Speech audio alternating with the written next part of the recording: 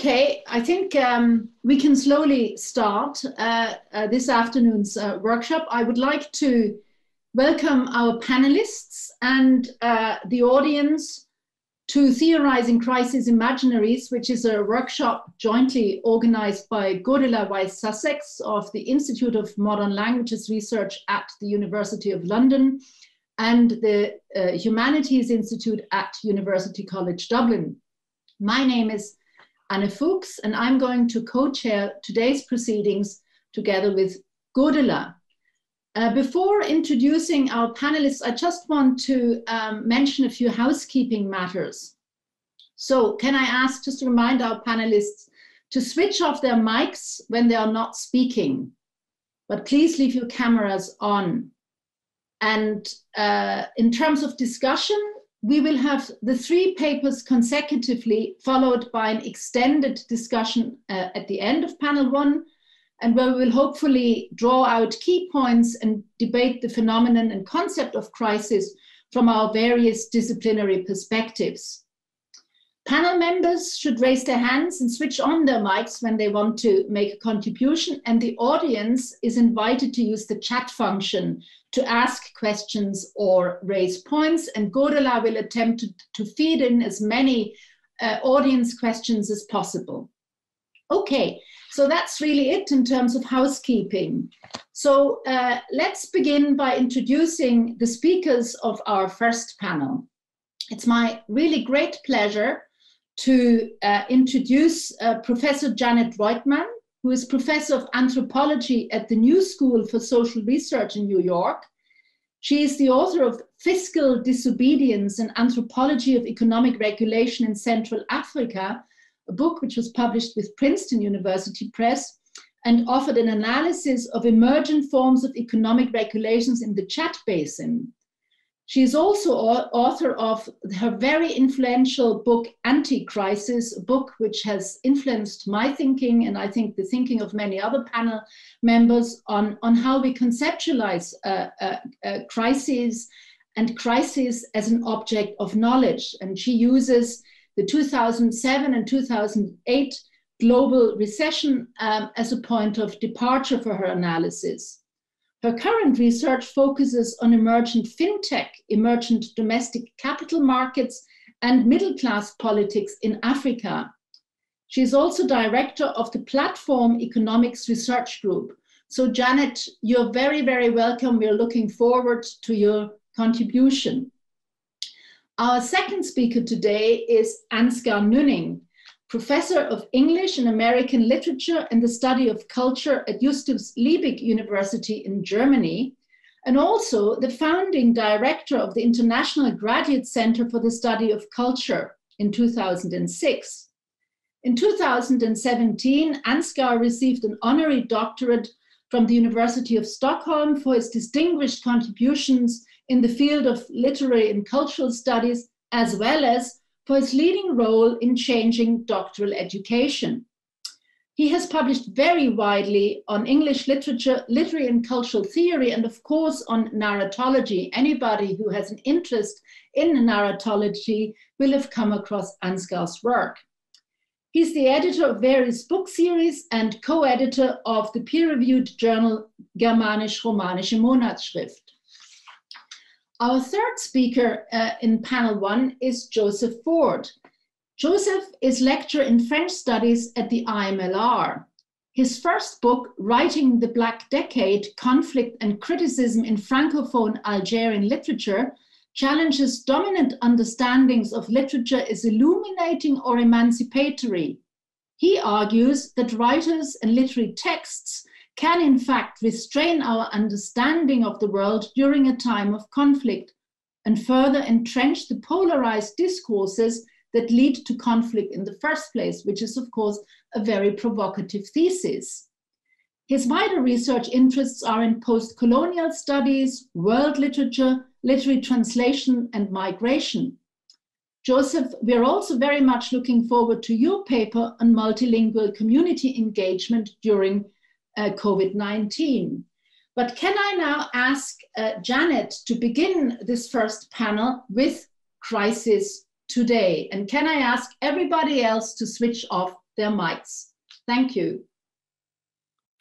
Thank you so much, and thank you for the introduction. Thanks everyone for logging on at these various times of the day, I'm sure wherever you are. I'm gonna try and be as brief as I can. These are very embarrassing slides, so just bear with. What I wanna first do is linger on this question of naming. That is by calling an event or a situation a crisis. So I want to do this because naming a set of events or a situation a crisis, I mean, that just sounds like a mere semantic act, right? Like this thing is a crisis, you know. But, you know, as I illustrate in Anti-Crisis in the book that was mentioned in the introduction, the proposition or the claim, this is a crisis, right, in quotations, is a logical operation. It is, and this is really my main point, it's not a mere empirical observation. So just to explain that very, very briefly, on the one hand, we could have an empirical observation, right, which is like virus. And that is based on a distinction, virus, not virus. And that is different, fundamentally different from a conceptual claim, such as the virus is a crisis. So the point, and really this is all I have to say, but I'll say a few other things, but the point is that a virus is not naturally occurring as a crisis. And saying that it is one, right, claiming that there is a crisis brings an empirical observation into the conceptual realm. So without belaboring the point, we could have at the empirical level, right, like virus or COVID-19, empirical observation, and then on the second level, the ways that we qualify that empirical observation as entailing a crisis, which is a conceptual claim. Could I have the next slide?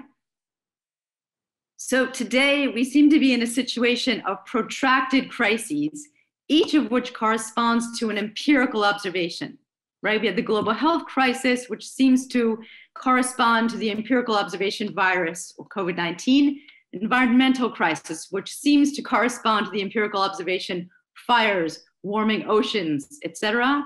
Socioeconomic crisis that seems to correspond to the empirical observation intensifying inequalities.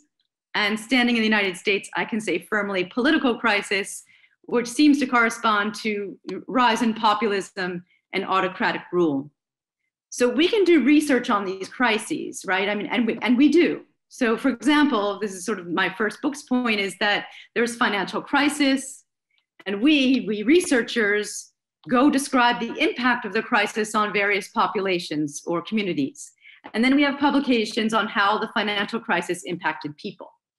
Or, and this is what I set out to do, we can ask constitutive questions about the concept of crisis, right? What are the effects of the claim or the proposition? And this is different from how does the crisis impact people? So when crisis is declared, what questions does it enable and what sorts of questions does it foreclose? What is at stake when we claim crisis?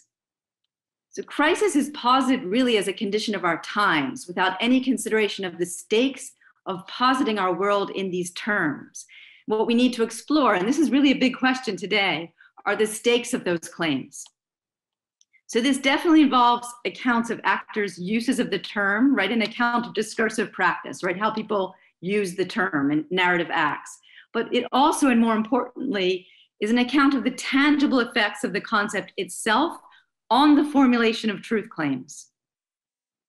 So today, crisis signifies global health pandemic. And nothing could seem more normal, right? The ultimate crisis for humans is not having an immune response to a virus. That is literally an existential crisis. Could I have the next slide, please? But I want to refer briefly to the work of Andrew Lakoff, who's at University of California. He's written about what he calls the global health security assemblage, or in short, preparedness. And that involves both international health agencies and biodefense agencies.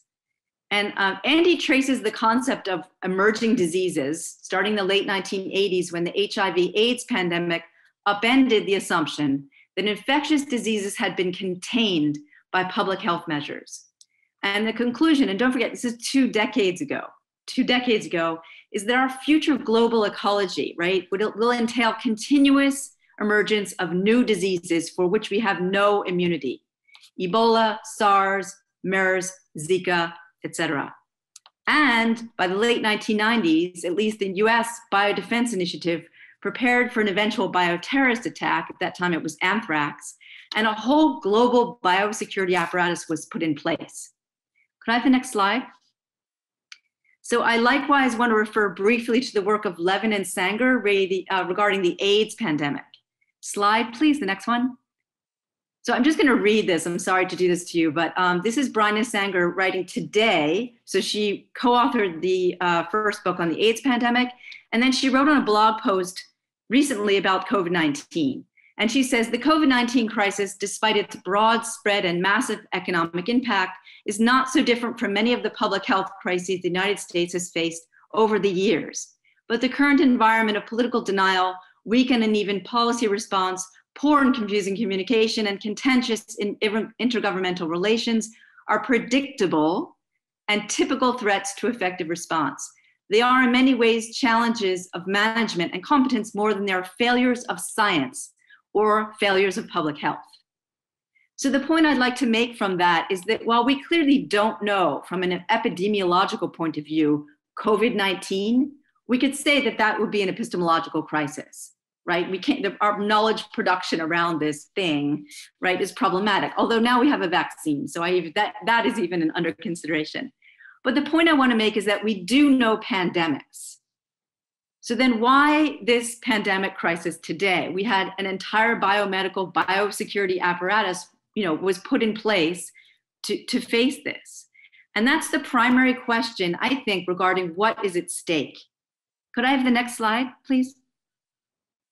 Social theory tells us that crisis should imply a turning point, right? Crisis, according to social theory, involves epistemological transformation. For social theory, then, crisis signifies the transformation of knowledge production or the production of true statements. And my view is that if crisis obtains, there would be no means of representation, right? Language and all other forms of representation would fail us. We would not have a vaccine, for certain. So we should think about how, by declaring the COVID-19 pandemic a crisis, for example, certain truth claims no longer hold, while others are reconfirmed.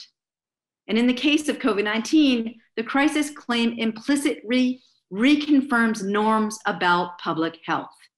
I'm not sure there is epistemological transformation once again. At least in the United States, the crisis claim is implicated in very serious racial and socioeconomic disparities in public health in the United States, which are the norm. There are differences in living and work conditions, differential access to medical care and to education. And this is the norm. So we all see this in examples across the world, right? That having a robust public health and social welfare state is a condition of avoiding massive social and economic consequences of the virus. Those consequences are unemployment, food insecurity, the exacerbation of inequalities. And significantly, and I think this is actually really interesting, I just learned this measure, public welfare, is not a norm. It's not a global norm. It's not included in the Global Health Security Index. So likewise, the politics of claims to crisis is made quite stark when we consider certain questions, like why was Ebola taken to be a crisis, quote, for Africa, and not really posited as a global health crisis. So these are just some general remarks and provocations for further research. I think it would be worth taking time to study the effects of the claim to crisis in the context of COVID-19. It's certainly research for our time. I think I'm going to stop there. I'm not quite sure how I'm doing on time, but I'll stop there. Thank you so much. Thank you very much. And you're very much on time. 50 seconds left, in fact. So thanks very much for your very succinct exposition of what is at stake in the crisis discourse today. Without much ado, I'm going to hand over to Ansgar Nünning, who is, I think, going to enter a dialogue with you and about your book. His paper is entitled Crisis Compared to What? Competing Narratives of the Coronavirus Pandemic as an Epistemological Crisis. So Ansgar, please. Thank you very much, Anna, Godela, and Kathy, for the excellent job you have done in organizing this event. It's lovely to see you all, albeit only virtually. I should also like to thank all of you for joining us today and for discussing with us what I consider to be a really timely topic. Since we only have about 8 to 10 minutes each, I decided to couch my short presentation in the very apodictic but hopefully clear form of 10 hypotheses about mainly crisis narratives. The first 5, I shall attempt to summarize some of the main ideas of about half a dozen articles I published on that topic between 2007 and 2014. The second set of 5 hypotheses focuses more specifically on the title, that is, Competing Crisis Narratives of the Coronavirus Pandemic. Here we go, please bear with me. From a narratological point of view, crises are not really a well-defined concept, they're rather a metaphor, or they could be conceived of as mini-narrations. They are kinds of special events, or perhaps even non-events, that mark the turning point at which a decision about the development has to be made. At the same time, however, crisis narratives are molded by cultural scripts, cognitive frames, and historical models. I will intersperse the 10 hypotheses by showing you a book that you might want to read. This is Krisis, unfortunately published in that awful language called German. Number 2, crisis narratives can be understood as particular cultural ways of world-making, to use Nelson Goodman's felicitous formulation, in that they are based on processes of selection and deletion, abstraction and distinction, composition and ordering, as well as weighting. They also require particular kinds of narrative configuration and what Hayden White has called emplotment. If you want to know more about this, you might want to look at cultural ways of world making. 3, by creating conceptual blends between the private and personal domain of illness and the public sphere of economics, politics, or international relations, crisis metaphors not only activate certain frames, they also define action roles and project narrative schemata on the situation. Moreover, they profoundly affect the way in which cultural, economic, or political changes, as well as the current health crises, are perceived and understood. In other ways, metaphors shape cultures just as much as cultures shape metaphors. 4, by connecting the past, the present, and the future into a unifying and usually teleological plot, crisis narratives create dramatic scenarios, or crisis imaginaries, to use the concept of the title of the conference, that enable the exploration of possible futures or future trajectories. So describing developments as a crisis always involves interpreting the past in a particular, negative way, making, as Janet has just said, diagnoses about the present, and deriving from the diagnoses certain therapeutic interventions. A case study would be the financial crises, as you can see in this book, The Cultural Life of Money. I'll get back to Janet's book in a second. 5, in addition to imparting structure and meaning to largely contingent events, crises metaphors and crises narratives fulfill a number of important functions that shape the cultural life of crises and also the possible future scenarios. Metaphors and narratives of crises assert the need of crisis management. They make political arguments. They propagate normative views, and they usually fulfill legitimizing functions. I'll now turn my attention more specifically to the competing crises narratives of the coronavirus pandemic. Hypothesis number 6. Although the competing crises of the coronavirus pandemic that have emerged since March 2020 usually emphasize the novelty, they unwittingly provide paradigm examples of how metaphors and narratives of crises are shaped by cultural traditions, while at the same time shaping the ways in which the outbreak of the pandemic is perceived.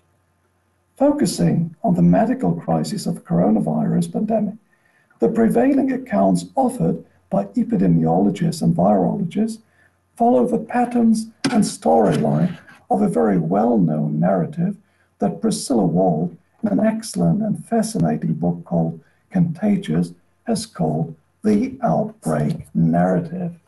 Here it is. If you read one book about the pandemic, read this one.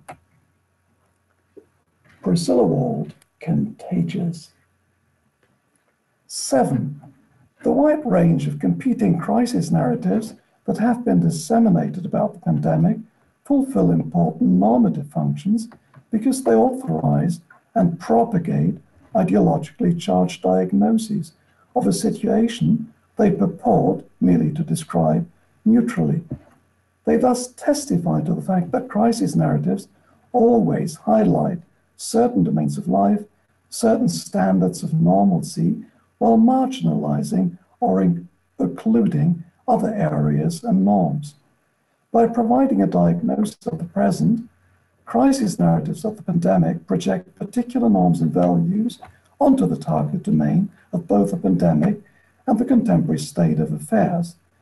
I can only warmly recommend this book, which I consider to be the best book on the topic. The title is hard to see. It's Janet's brilliant book, Anti-Crises. I wish I could quote from it at length, but I don't have the time for it. But Janet has just described the gist of the argument wonderfully. 8. Making visible latent problems and unresolved tensions, the crisis of the pandemic can be understood less as just a health crisis, but rather as a catalyst of a cluster or series of quite different crises. We could also interpret them as a deep crisis with different dimensions and layers. Whether or not we decide to use such labels as deep crises or patchwork pandemic or structural and systemic crises is less important than appreciating that it is by no means clear or self-evident what kind or kinds of crises we're actually dealing with. Moreover, the choice of a label and the kind of diagnosis that will prevail in the long run will ultimately also shape the political decisions, measures, and responses, and thus the question which of the various possible futures we will actually get. 9. When trying to get to grips with various crises that the coronavirus pandemic have precipitated, we do not only need to take into consideration the contagious nature of the disease, but equally the contagious nature of narratives that the Nobel laureate Robert Schiller explored in his monograph, Narrative Economics, How Stories Go Viral, written before the pandemic and incredibly readable. The competing crisis narratives surrounding the pandemic constitute not just an infodemic, but I completely agree with Janet, they constitute a fully fledged epistemological crisis and also thus a normative crisis, epistemological crisis in the sense as defined by the philosopher Alistair MacIntyre. 10, and last, the currently prevailing crisis narratives that focus on a return to normality, or rather to what was generally taken to be normal, occlude the fact that such a return to the old normal world would also mean a return to the suppression of unresolved conflicts, of contradictions and crises about the pandemic that the pandemic actually laid bare in the first place. Such a return is arguably neither possible nor desirable. It would imply only a perpetuation of the master narrative of unlimited growth. And that should have been thoroughly discredited as no longer tenable.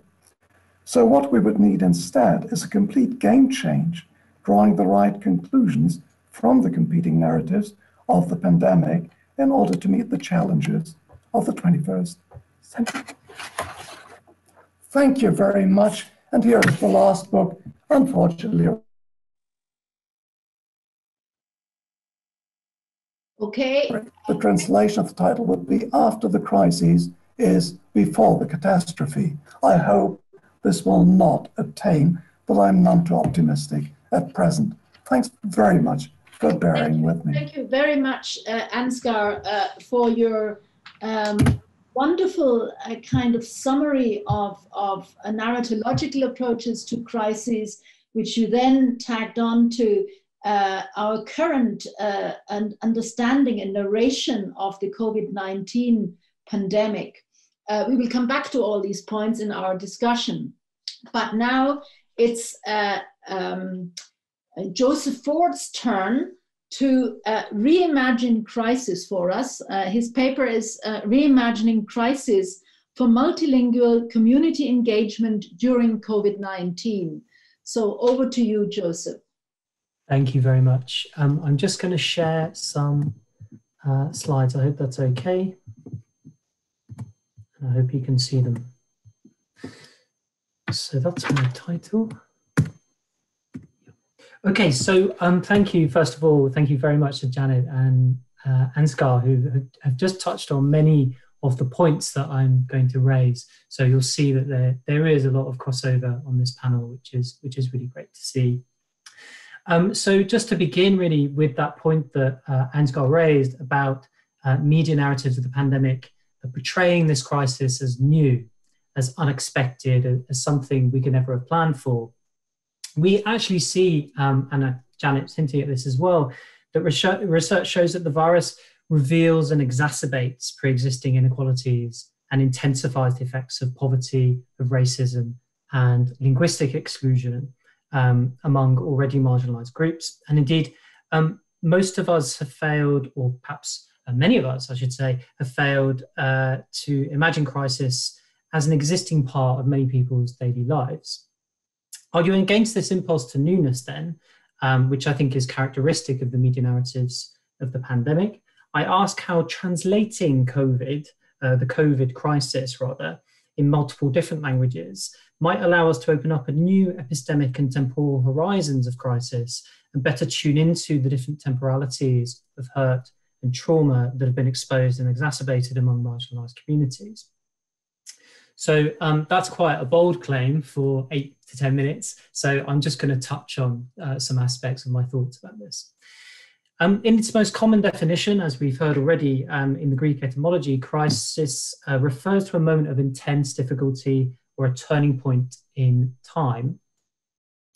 Initially associated with the medical context, the meaning of the term crisis has expanded to what I'm going to cite Janet's brilliant book here, to what Janet Roitman calls the omnipresent noun formation of contemporary historical narrative. For Roitman, crisis is mobilized in narrative constructions to mark out, designate moments of truth when decisions are taken or events are decided, with the effect of establishing a particular teleology and a new historical trajectory into the future. Thus, the dominant definition of crisis frames it as a temporal phenomenon that is at once limited in time and exerts profound effects on the future. Like Janet, I'm generally quite skeptical of the ways those in power use crisis to shift or establish dominant narratives of history or make claims to what is objectively true.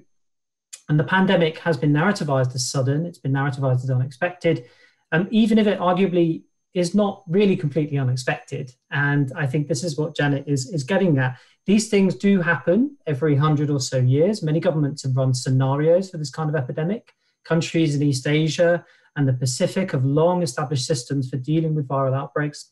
And yet this supposedly unexpected crisis is being used not just in the UK, but across the globe to designate our current moment as a turning point in history where radical decisions must be taken.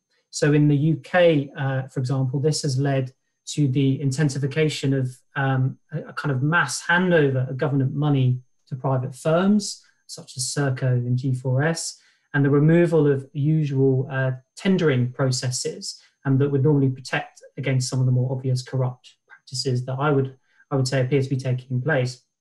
But for many of us, none of this will be surprising, but this narrative of crisis is allowing governments to avoid scrutiny and to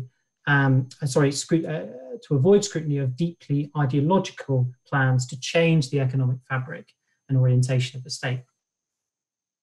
So while I'd say all of this is true of the narrative of crisis at the government level, it's also true that those of us thinking and researching in the academy have appropriated an existing narrative of crisis for our own ends.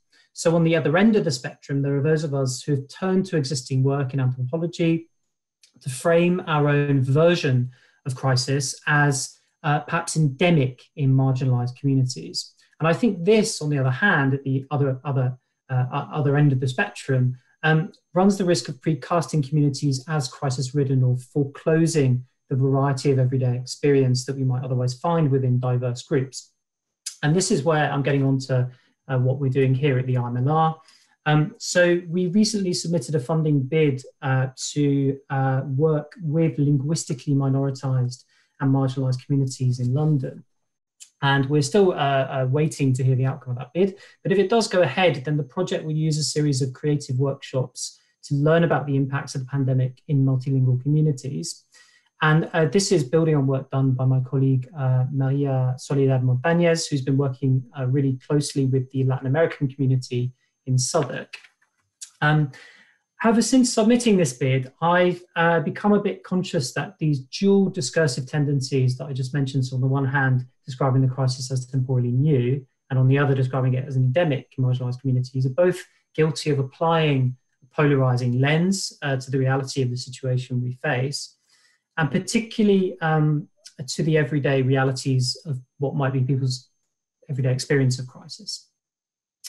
So part of what we'd like to do with our project is to create space to capture in a more nuanced way the multiple experiences of crisis as they've been lived and felt by linguistically marginalized groups. So just very quickly in the time that remains, I just want to very briefly gesture towards how we might use translation in a productive way to question existing approaches in the research on crisis and to meaningfully engage with the communities living in our city, around the university, and in our case, that's communities who don't have English as a first language.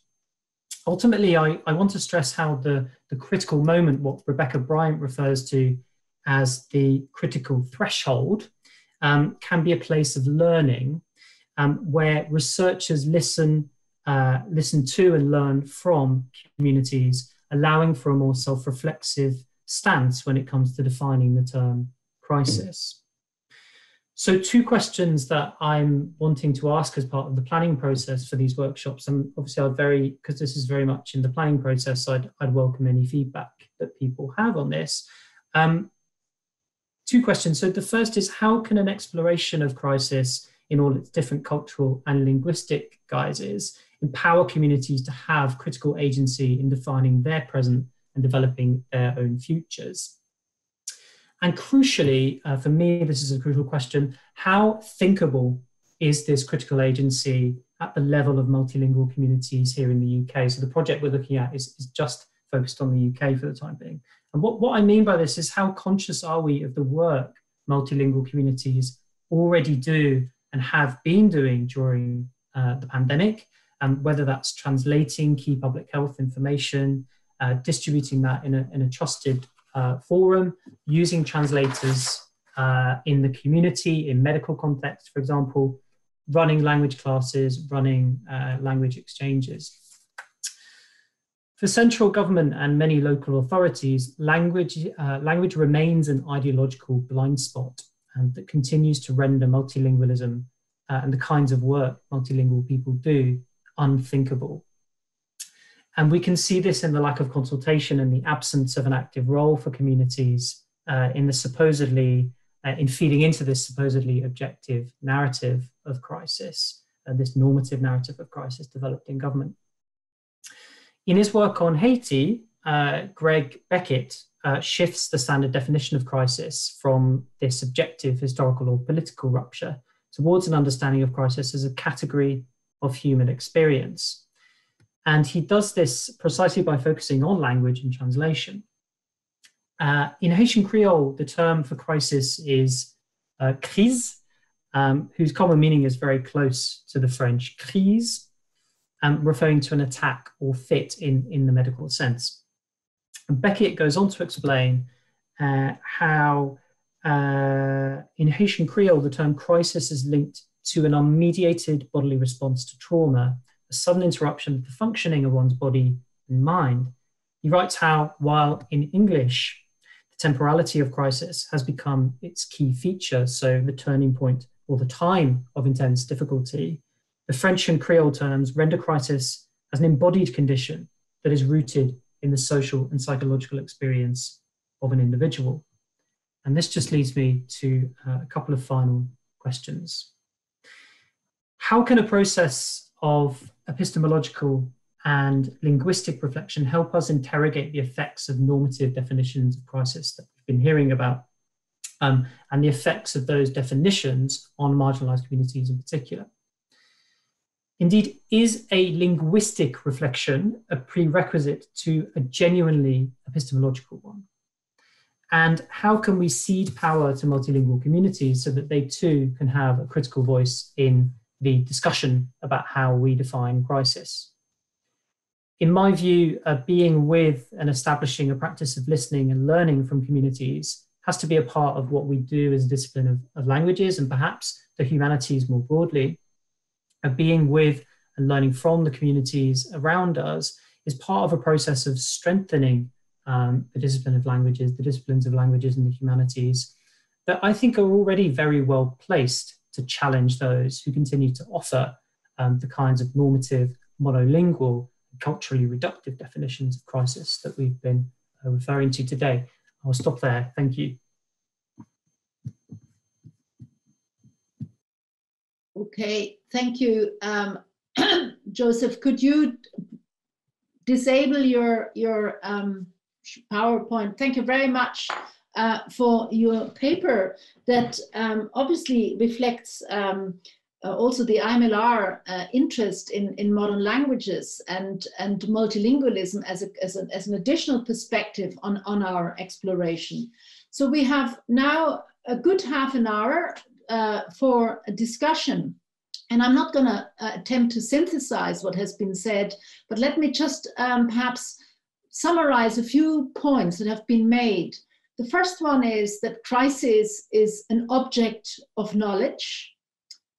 The second one is perhaps that crisis is the placeholder for contingency, historical contingency. That's, I think, a very interesting point that perhaps we could pick up. The third point is that it is a speech act which mobilizes in a particular way. And the fourth point that I took from your papers is that it is a mode of narration that emphasizes tipping points, turning points in a dramatic manner. And this also leads us to the temporality of crisis, that crisis, as we understand it, and this does not coincide with the Greek notion of krinon, that crisis in the modern terms are eruptive.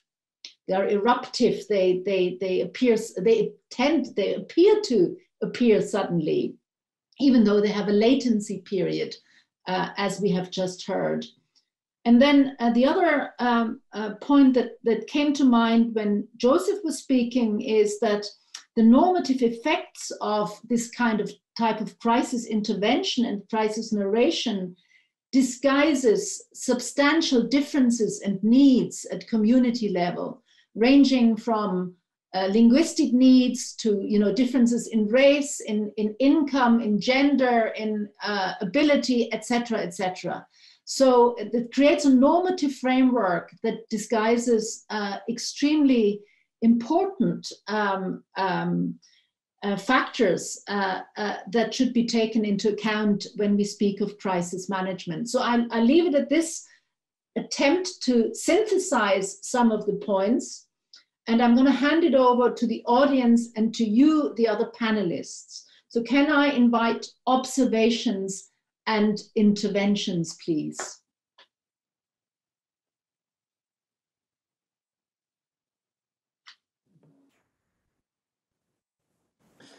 Hi, I don't know if you can hear me. I'm going to observe that this work on crisis is fascinating.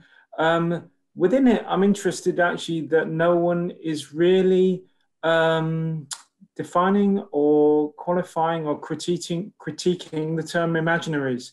So imaginaries is used here as if it's taken as read, that we all understand that defined as a metaphor, a narrative, stories that are told predominantly by the hegemonic discourse or the media. And it's interesting, particularly to hear from Joseph about the importance of listening to another voice. So not the voice of the hegemonic media, not the voice of the state, not the voice of power, but another voice. And in this case, the voice of marginalized communities. I just wonder if there's anything to say about, even before we get back to the idea of crisis, is there anything to say here about the imaginary, any problematizing of the imaginary? And just to end with a very quick quotation, there's a quotation from Strauss in her work on the imaginary, saying the primary question to ask here is, whose imaginaries are these? Because we seem to sometimes risk talking about an imaginary as if there is just one simple monolithic imaginary going on, which defines terms like crisis.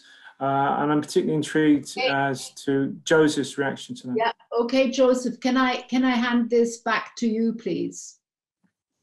Of course, thank you very much for the question. And yeah, I mean, when you were talking there, that was kind of precisely, that was, I suppose, precisely where I'm coming from in terms of the paper.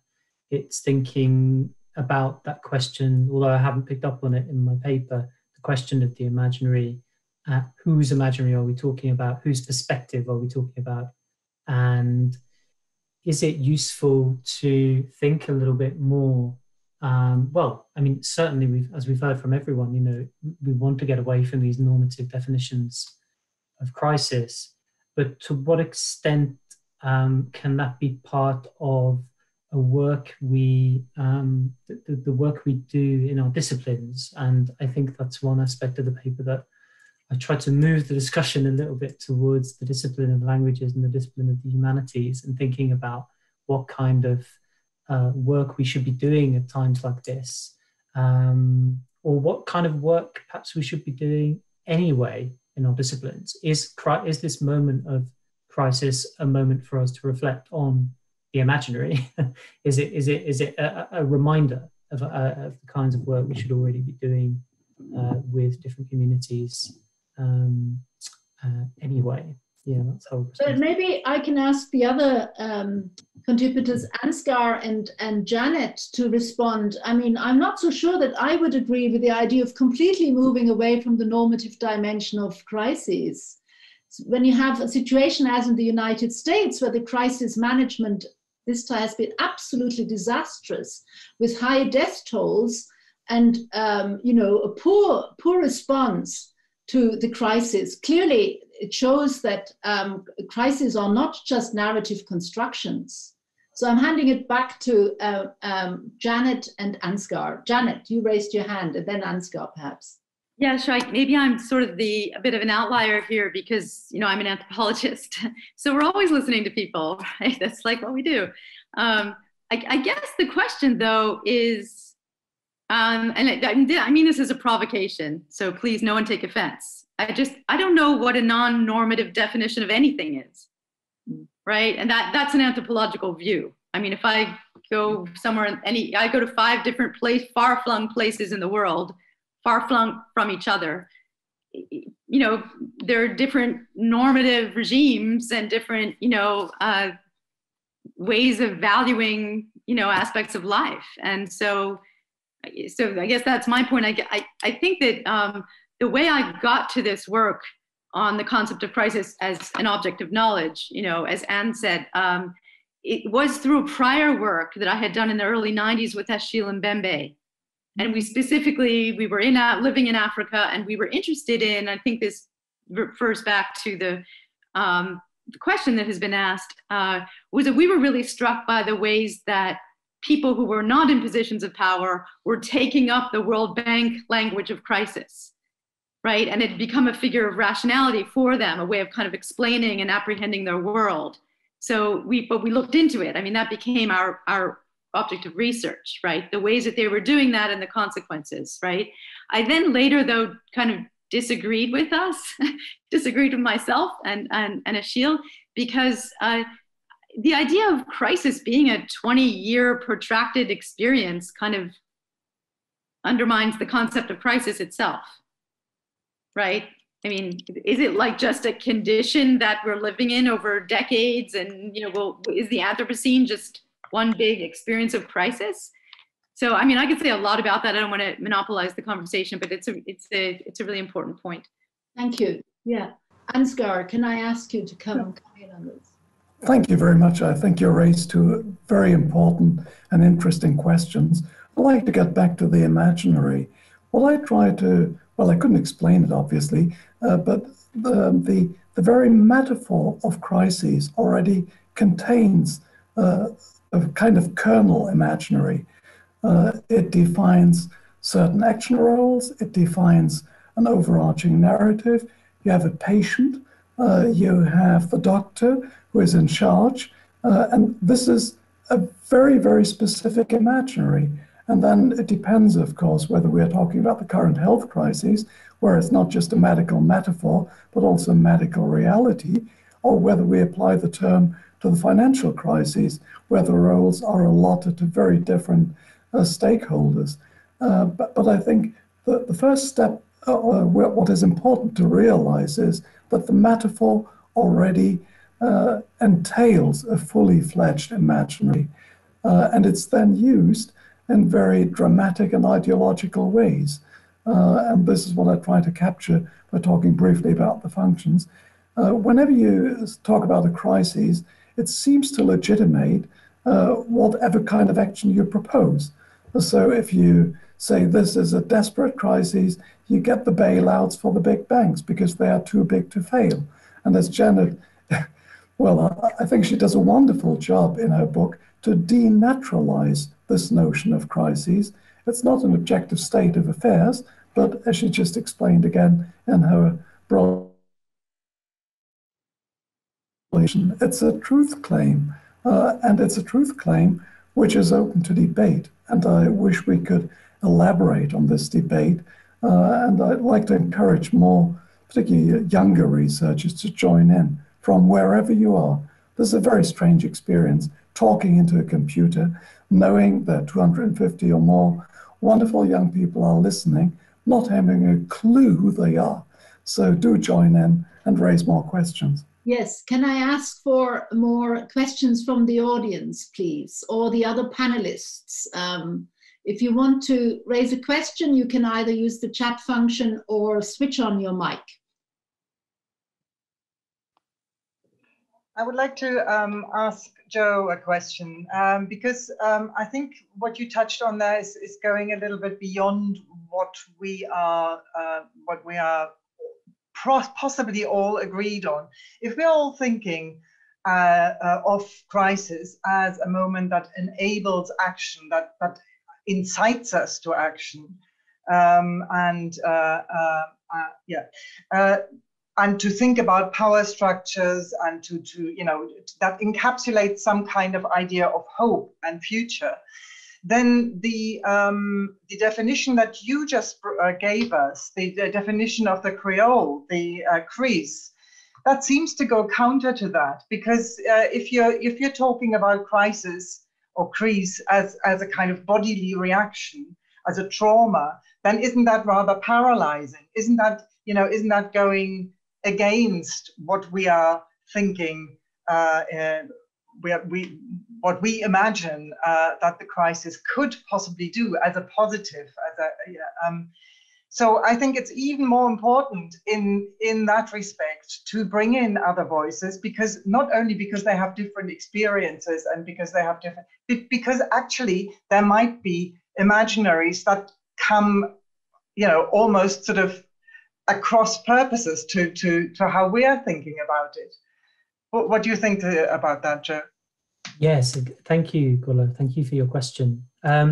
I agree. I think that's precisely the idea with these workshops, is to, just to come back on the question of if there are, I'm tempted to agree with Janet that you can't get away from normative narrative or normativity in that sense. And I suppose we're just wanting to hear alternative narratives in a way, rather than non-normative narratives. And I think that's something that the research would hopefully achieve. We would hope it would achieve that. Just to come back to the question of trauma, I think for Beckett, this is a starting point rather than an end point. So I wouldn't want to think of this in necessarily negative terms. This is a starting point for exploration, for working through, I suppose you could use that term, working through trauma. But I do take your point about there's a contradiction there. And I've been a bit conflicted about the term crisis, really, and using the term crisis, and whether that would be an appropriate term to use in a workshop with members of the community who may be suffering, or who clearly are suffering in various different ways from the impacts of the virus. So there is a contradiction there, and I think it reflects my own uncertainty about using that term crisis. To come back to the trauma, I see it as a starting point rather than something that is a negative place to kind of end the conversation. Sorry, thank you. So we have a few interesting questions in the chat. Godela, can you take Enrica's and perhaps Jean Rieu's, Enrica Ferrara's and Jean Rieu's questions? Okay, so Enrica is asking, I wonder if our conceptualization of crisis is a bit too human-centric, and also our attempt to understand and solve the crisis seems to be linked to our ability to dominate language. Instead, the agency of the non-human seemed to be very important to interpret the current crisis, both the health and the environmental one. I would like to know what the three panelists think about this observation. Thank you. Yeah, so I'm handing it back. So the post-humanist perspective on this debate, how does that challenge our own understanding of crisis narrations and the episteme crisis? So I'll hand it back, whoever wants to start first.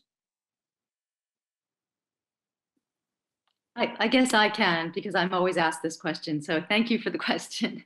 It's a really good one, right? I mean, it's like, what about environmental crisis, or or just non-human perspective? I guess one of the things when I was working on my project, and this is a few years ago already, but is that there's this old philosophical thing of like, if a tree falls in a forest and I haven't observed it, did a tree fall? Right? This is like this old philosophical problem, right? But which I'm not going to get into. But I did ask my question, like, trees were falling and fires were burning in many forests for however long now, and over the past decades, and that was not taken to be a sign of global warming, right?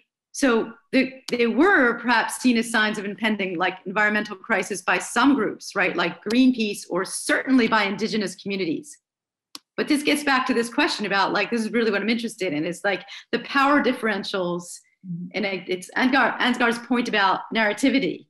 So even though indigenous communities knew or perhaps observed and the tree falling and the fires starting to burn and didn't name it global warming, but saw it as problematic, that was not inscribed in the annals of history. In the 1950s, no one was saying environmental crisis, even though those indigenous populations might have been able to narrate a problem. So I'm not giving you the non-human perspective. That's just not what my work does. But I think that's a really good example of how the claim to crisis is a political claim.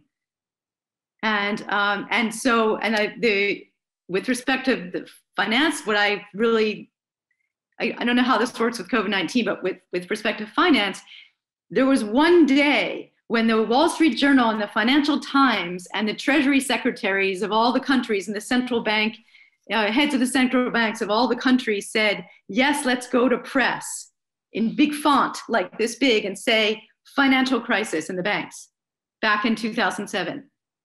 Like, that's a decision that is taken. Those markets were always undercapitalized. There was never enough money. So you really have to think about these in terms of and I think as Ansgar was saying, there's processes of selection and, it's not just a natural phenomenon. And so I'm giving a long-winded answer to your question, but I think that when a tree falls and who observes it and who gets to narrate it is maybe one way to think about this. Just to add a couple of footnotes to what Janet said, I'm in complete agreement with what you said, but I also think your point is well taken. All the competing narratives of the pandemic, they've been far too human-centered. And the best interventions that I've seen are by Jane Goodall. Taking animals' points of view would really be helpful. Taking the non-human world as the focus. This would also remind us that the health crisis is certainly important. But if we don't do something about the climate catastrophe soon and fast, this is, in the long run, far more dangerous and far more important. But I think with the focus that the organizers have chosen on theorizing, crises, imaginaries, this is three foci determined by a human perspective. It's humans who do the theorizing, it's humans who define what a crisis is, and it's humans who project imaginaries. So I think this is largely predetermined by the topic, but not by what is at stake in the real world. What is at stake in the real world is threats to animals, to the natural environment. This is, in the long run, far more critical and threatening for all of us than whatever happens as far as the pandemic is concerned. So thanks very much for bringing this important perspective into our debate. That's great. And I'd like to take up Jean Rio's point, but maybe Jean, if you're there, you can unmute yourself and ask it yourself. Okay, I'll do my best. It's disappeared from my screen now. But I think what I wanted to ask Janet is in relation to crisis as an object of knowledge and an epistemological claim, as Ansgar put it, a truth claim, whether the mobilization of such these truth claims, this object of knowledge, then makes it all the easier to mask an intention to not intervene in any way, and mask an intention to allow underlying conditions to continue to prevail, no matter what they are, and use the discourse of crisis to permit, I suppose, failure to address problems of, for example, widely divergent healthcare infrastructures that necessitate removal of civil liberties and closures of borders in the current situation, where it becomes extremely difficult then to have any kind of debate at all about the removal of civil liberties without inadvertently falling into the camp of the deniers and so on. So it's a really difficult time in that respect. And I wonder, I suppose, would you agree that this sort of crisis is too easily mobilized? Is this your point, that it's too easily mobilized to do nothing except some emergency measures that mask the underlying inequality? Sorry, my mute button was being funny. Yeah, thank you so much. Nice to meet you. Thank you for the question. I think about this all the time. So I am looking out my window onto 9th Avenue where there's a food pantry line, which it wraps around the whole block. And there's another one on that street. I mean, I think it's very hard for people to imagine what New York is like right now. And don't forget, we've been through months of social protests around race. And police killings are still happening, and so on the one hand, my short answer to is yes, and I can like remute, I guess. But more seriously, like I think this really is an urgent question for study. I mean, I think sort of all my colleagues all over New York City should, or all over this country perhaps, should be studying precisely this question. I don't think that it's a conspiracy, to be honest. I just don't have proof for that. Right. So I don't think it's like an intentional, we're going to use the crisis. I'm sure there's some people who have those kinds of thoughts sitting in some halls of power somewhere here, certainly in this country right now. But I do think that the COVID-19, justified interventions by the Federal Reserve, and they pumped credit and they pumped liquidity right into the financial system. They basically bought corporate bonds and held up the prices of assets. So I'm not going to get into that. I've written about that actually, if you're interested. But so the money went into equity, it went into the stock market. This is why the stock market is soaring. And we have these food pantry lines all over the place. And the national, yesterday on television, the National Association of Restaurants and whatever said 60 to 80% of the restaurants across the nation will close if there isn't any help. And don't forget, that means all the people who are washing and supplying linens and all the people who are prepping food and growing vegetables and all that. I don't need to tell you all this. So it really is a big question, but this kind of baseline of extreme inequality in the United States is taken as a norm.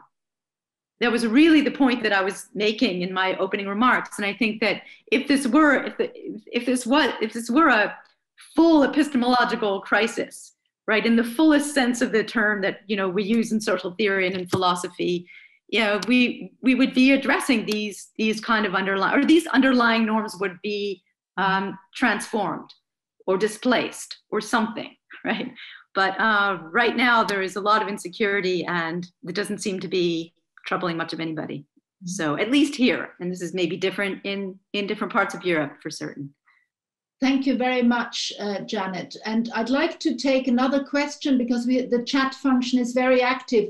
So if Simon Philpott is here, could you ask your own question rather than me reading it out? Simon, are you here? No? Yes, I am here. Oh, right. Super. So could you ask your own question about crisis and violence, please?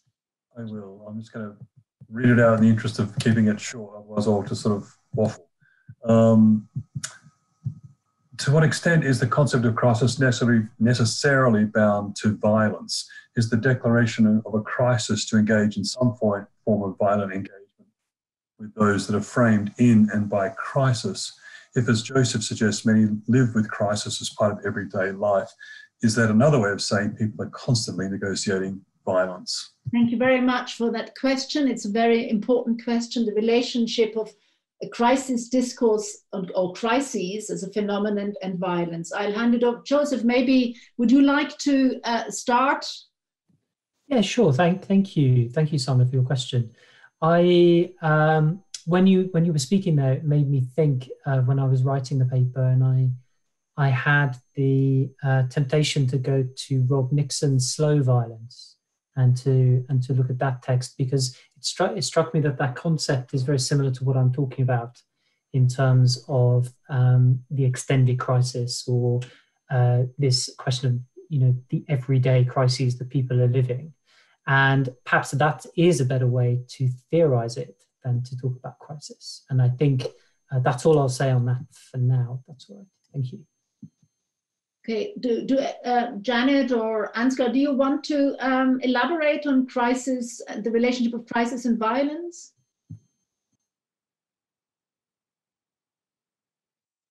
If not, I will take another question. Or Godela, will you take another question? You've been looking at the chat function as well.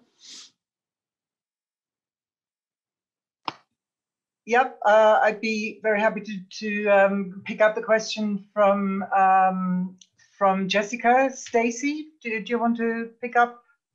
Yeah, but do you want to ask your own question, Jessica? Yeah, sure. Sorry, night has fallen while this wonderful event has been happening. So sorry if I'm kind of looming in the dark a bit. I guess you've asked me to go next because I, in my question, also was responding to Simon and saying that I was also thinking about slow violence. And so if anyone wants to say a bit more about that, great. If not, I can just read what I've put down, which is like the lurch from crisis to crisis in the media cycle seems deeply presentist. And I wonder if like the turning point potential of crisis narratives has sort of been lost as crises become so compressed and follow on from each other so quickly. And yeah, how can we use the concept of slow or the slow or the unspectacular to explore what these crises actually do or do not change for particular groups? And I'll just throw in a little extra bit as well, which is like, it sounds like quite different to the experience you're having, Janet, but in the UK, it feels like this crisis is quite slow and unspectacular. And some like slightly good news that we've had recently is that social attitudes seem to have softened massively over the course of this year, like social attitudes to deprivation and to people's vulnerability to falling into their own personal crises. Because I think a lot more people have been exposed to their neighbors, their friends, their family, kind of falling into these crises, falling into precarity. So I wonder if this particular crisis represents some form of opportunity to explore the slow and the unspectacular. Thank you. Can I ask you to respond? Yeah, Ansgar. Sorry, I just had to pick up 2 more books. Thank you very much for what I think is one of the crucial issues. Crises, on the one hand, always alerts us to something incredibly dramatic.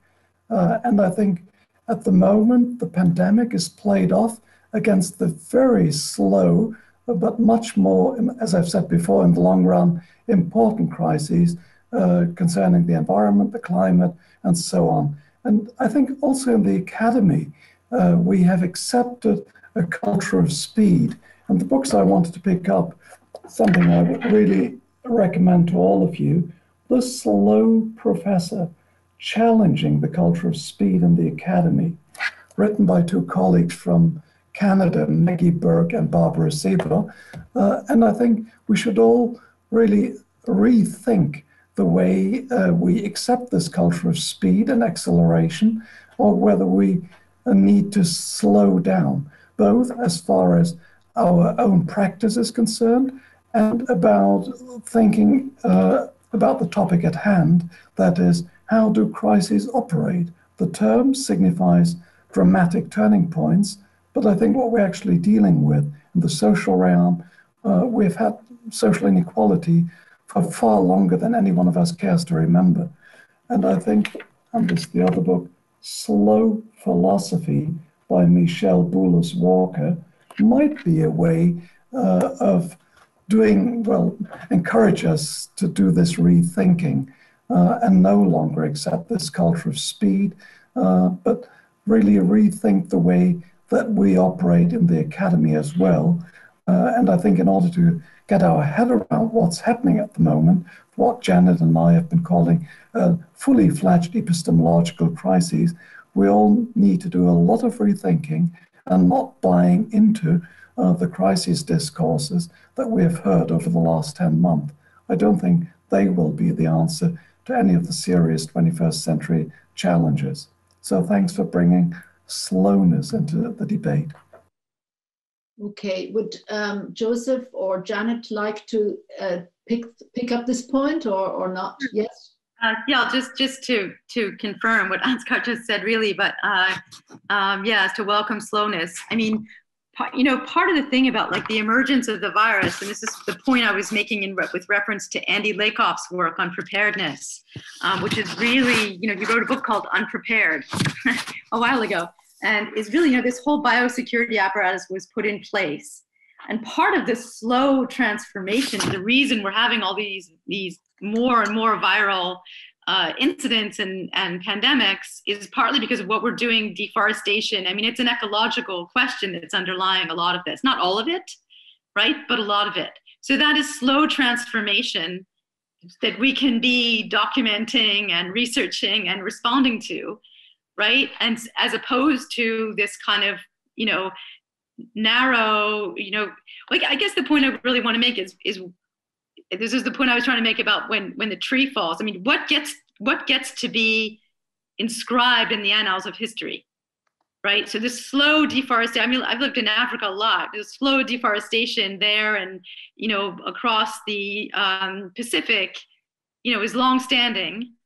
And then we have Ebola, we have something, a viral infection that affects humans, and we scream crisis. But we're not documenting that slow, some of us are, but that slow historical transformation. This is Rob Nixon's point, right? Or part of his point. So I guess there's a prior question about, like, what gets to count as an event in the first place, right? I mean, who's going to read your boring book about some slow thing happening, right? And I say that jokingly, but I actually mean it, because I more and more sort of pushing graduate students, to do different kinds of research. And it's really hard because the funding agencies want to hear global health crisis. They want to hear violence, that's what they want to fund. So it's very hard to kind of shift. My work is now on this hopefully very boring process of the growth of the middle class in Africa. That sounds very boring. To be honest, it could be the biggest change on the continent since colonization. Mm-hmm. But we're sort of ignoring it because it doesn't have that, event kind of, catastrophic, clamor to it. So. Yeah, Reinhard Koselleck has written about the event in terms of the temporality of modern history and how we frame events, of course, in this regard. But Joseph, would you like to come back in on this before we take a break before the next panel, or? Just to reiterate what the panelists have said, really, I think clearly there is an institutional question of the kinds of slow work that we're permitted to do. But just to comment on our own, the process of applying for, a bid, it's ironic because the process has been slowed down, not because of us, we put it together very quickly, but because of the Funding Council being very slow to respond. But, I think slowness, I don't think these kinds of short-term funding bids are necessarily the best way to do things, even though we have applied for one.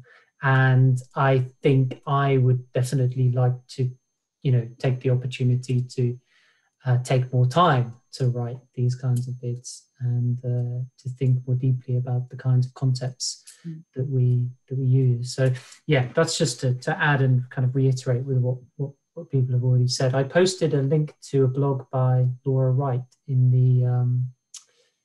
the chat, which is fantastic and asks a lot of answers or poses a lot of questions about the link between the emergence of the virus and the ongoing ecological catastrophe, and it's particularly around that question of how the virus emerged from animals. So and the interaction of humans with animals. So I just wanted to post that in the chat. Both crises are interdependent. Without an ecological crisis, we wouldn't have, coronavirus and all these viral infections, of course. So there is a connection which is disguised in the current discourse. Okay, looking at the chat function, there are many questions about the temporality of crisis, and that's, I think, going to be a theme of the second panel. So we are now going to take a 15 minutes break. Is that correct? Am I right, Godela? 15 minutes. So we're going to reconvene at 5. So in 15 minutes, wherever you are, you're going to reconvene in 15 minutes. So please stay. Don't turn off. Don't leave the meeting. You can turn off your cameras if you wish, but stay in the meeting. So I want to thank the panelists for a fantastic first panel. And I also want to thank the audience for your brilliant questions. It's been a great start to our crisis webinar. So see you in 15 minutes, and thank you very much. Thank you very much for coming back so punctually from the break. So I'll follow the structure that we've been following so far. I'll introduce the speakers briefly, and then we'll have the brief talks following each other. So our first speaker in this second panel is Sarah Churchwell. She's Professor in American Literature and Chair of Public Understanding of the Humanities at the School of Advanced Study, University of London. She's been named one of the world's top 50 thinkers in 2019 by Prospect magazine. And she contributes regularly to journals and newspapers such as the New York Review of Books, The Guardian, the Times Literary Supplement. Sarah has also published a book very recently this year entitled Behold America, A History of America First and the American Dream. Anne Fuchs, whom you've all met by now, is going to be our second speaker. And Anne is Professor of German Literature and Culture. She's also the director of the Humanities Institute at University College Dublin. She's a member of the Royal Irish Academy and a fellow of the British Academy. And she's published widely on German cultural memory, modernist literature, and on contemporary German literature. Her most recent monograph appeared last year and was entitled Precarious Times, Temporality and History in Modern German Culture. Our third speaker in this panel is Marek Tamm. He's Professor of Cultural History at Tallinn University in Estonia. He's also head of Tallinn University Center of Excellence in Intercultural Studies. And his research focuses on European cultural history of medieval Europe, but also on historiography, so the study of historiography, and cultural memory studies. And I'll just name one of his recent publications. He co-edited a volume entitled Rethinking Historical Time, New Approaches to Presentism. So we will start straight away with Sarah, and Sarah is going to speak about the American Brown Scare, 1936 to 46. Thank you, Godela, and thank you, Anne, for the invitation to speak here today. I feel a little bit like the odd woman out. I'm not really a theorist by practice. Although I went to grad school in the 90s, so you know, I had to encounter it. But I also found, as I was listening to the wonderful first panel, that the questions and conclusions that I had rather laboriously drawn were basically your premises. So I think I'm only going to bring us back to where we began. I don't know that I'll progress the argument, but hopefully give us some ways of thinking about it. I'm also not going to focus quite as tightly on the Brown Scare as such. I'm just going to use it as one example, because I realized as I was writing this that the pressures of what's happening right now in the United States, and really what I wanted to do was use the Brown Scare as a case study for thinking about it, but with the way the timing in the election has worked out. So I've slightly reworked that, but hopefully it will have some food for thought. As a literary historian first and a cultural historian by extension, I tend to begin with definitions. And I was sort of operating from a lower threshold for what it takes to constitute a crisis, using it more idiomatically and constitutively, just thinking about it as in terms of a dictionary definition as an intense turning point. So, or as the OED says, a vitally important or decisive stage in the progress of anything, affairs in which a decisive change for better or worse is imminent. And of course, the better or worse there is crucial, and is going to be crucial to what I want to talk about. Now applied especially to times of difficulty, insecurity, and suspense in politics or commerce. And it's from the Greek krisis, as we've said, to decide. So that sense of a decision being made. The big question for anybody following the American political situation right now, and certainly the one that is dominating my social media feeds, for example, is did the Trump administration just precipitate a legitimate and acute political crisis over authoritarianism and indeed over fascism? Or does Biden's win demonstrate that there was no crisis and that we had what historians might one day soon call a second fascist scare? Did we have a scare? Or did we have an acute crisis? Now, as I say, I'm watching certainly, Twitter and other places, journalists, commentators, pundits coming out and saying, and I mean, in the last 24 hours since Biden was officially named president-elect, that those of us who've been warning that the authoritarian tactics of the Trump administration, including his refusal to promise a peaceful transition for the first time in American history, even during the campaign, not just since the election, the private military force that his consigliere, AG Barr, brought into the nation's capital and into key democratic cities, and then the refusal of the Republican Party as well as the Trump administration to concede that they had in fact lost a free and fair election, and that is still a point that some 70 million Americans are refusing to concede. The question is that a legitimate political crisis, or now that it's been averted, does it turn out that that was all a tempest in a teapot, or indeed a scare? I've been thinking for a while about how we narrativize crisis averted. How do we reclaim the contingent from the foregone conclusions of retrospection? Or as I tend to frame it in kind of a more idiomatic terms, how do we resist the idea that just because something didn't happen, it couldn't have happened? Which does, I think, creep into the historiography of crisis a lot.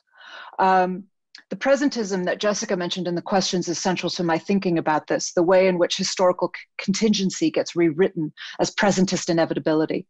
And that tendency toward foregone inevitability seems itself to be, if not actually inevitable, then certainly an acute psychosocial pressure to find that inevitability. That, I think, inevitability is part of the normalizing process that Janet and others were talking about in that in our first session. What's been interesting, well, one of the many things that's been interesting to me about watching what's happening right now is that we can see the way in which it seems to exert itself in real time.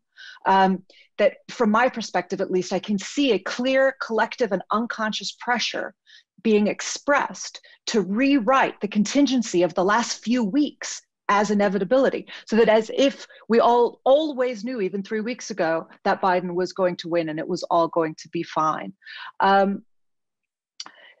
That deep uncertainty, which we can evidence and we all presumably actually remember, has already been overwritten by loud claims of this historic inevitability, and that is a way of eliminating a discourse of crisis, it seems to me.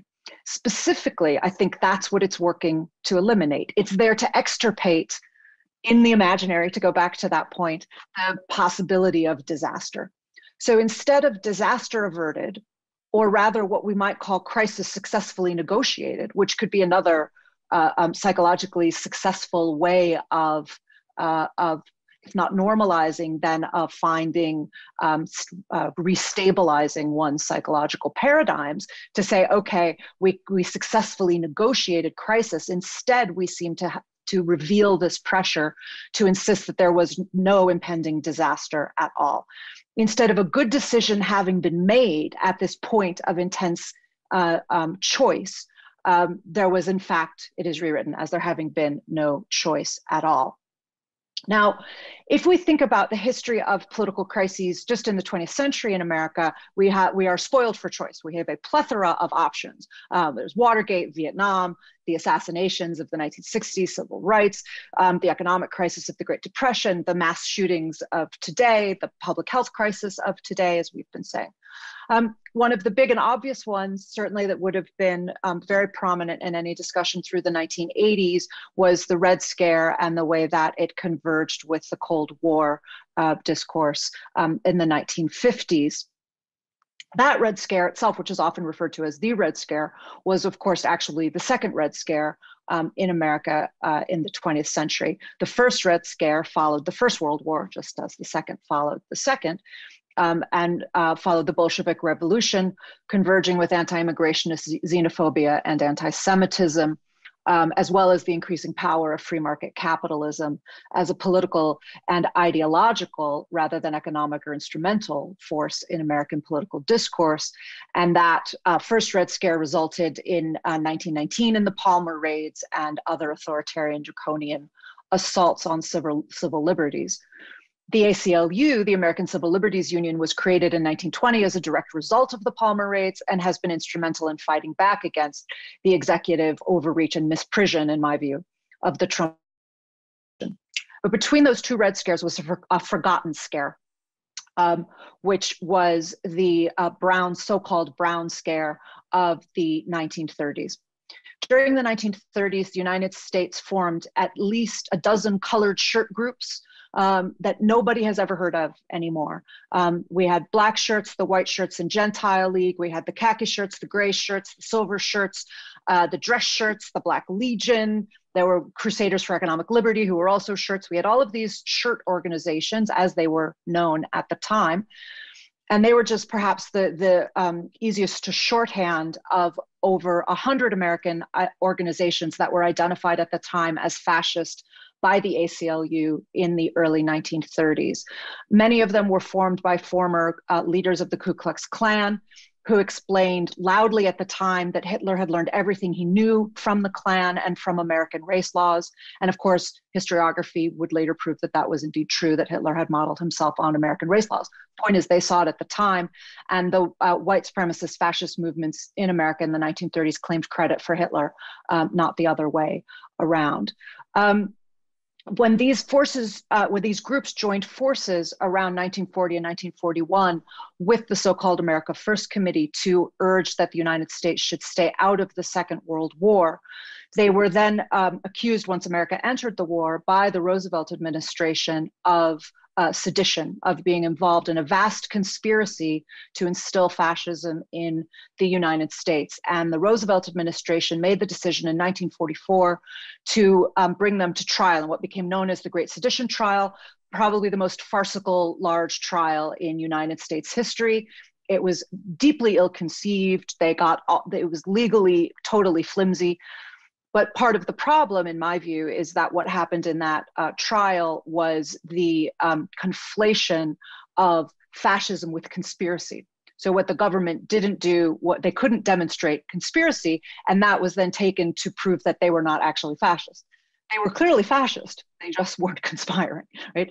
All of that, which is a long and complex story, was forgotten after the Second World War laid the groundwork for the triumph, the inevitability of the triumph of democracy, and what would then become the Red Scare in the Cold War. So all of that overwrote the possibility of this Brown Scare until in 1983, and don't worry, I'm just wrapping up, but in 1983, a historian called Leo Rebufo reclaimed this history and wrote a really influential book in which he coined the phrase the Brown Scare to describe both this fascist movement in the 1930s and FDR's sedition trial, United States versus McWilliams in 1944.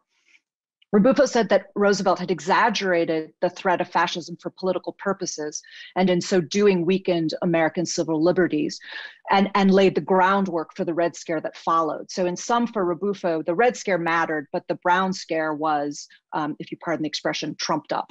And so what I want to get at is the degree to which the historiography there, although he was reclaiming the story in order to identify a forgotten moment, he was also narrativizing it in self-canceling terms as not having been a crisis at all, and therefore something that American historiography could afford to continue to overlook, which is precisely what it did for the next 30 to 40 years.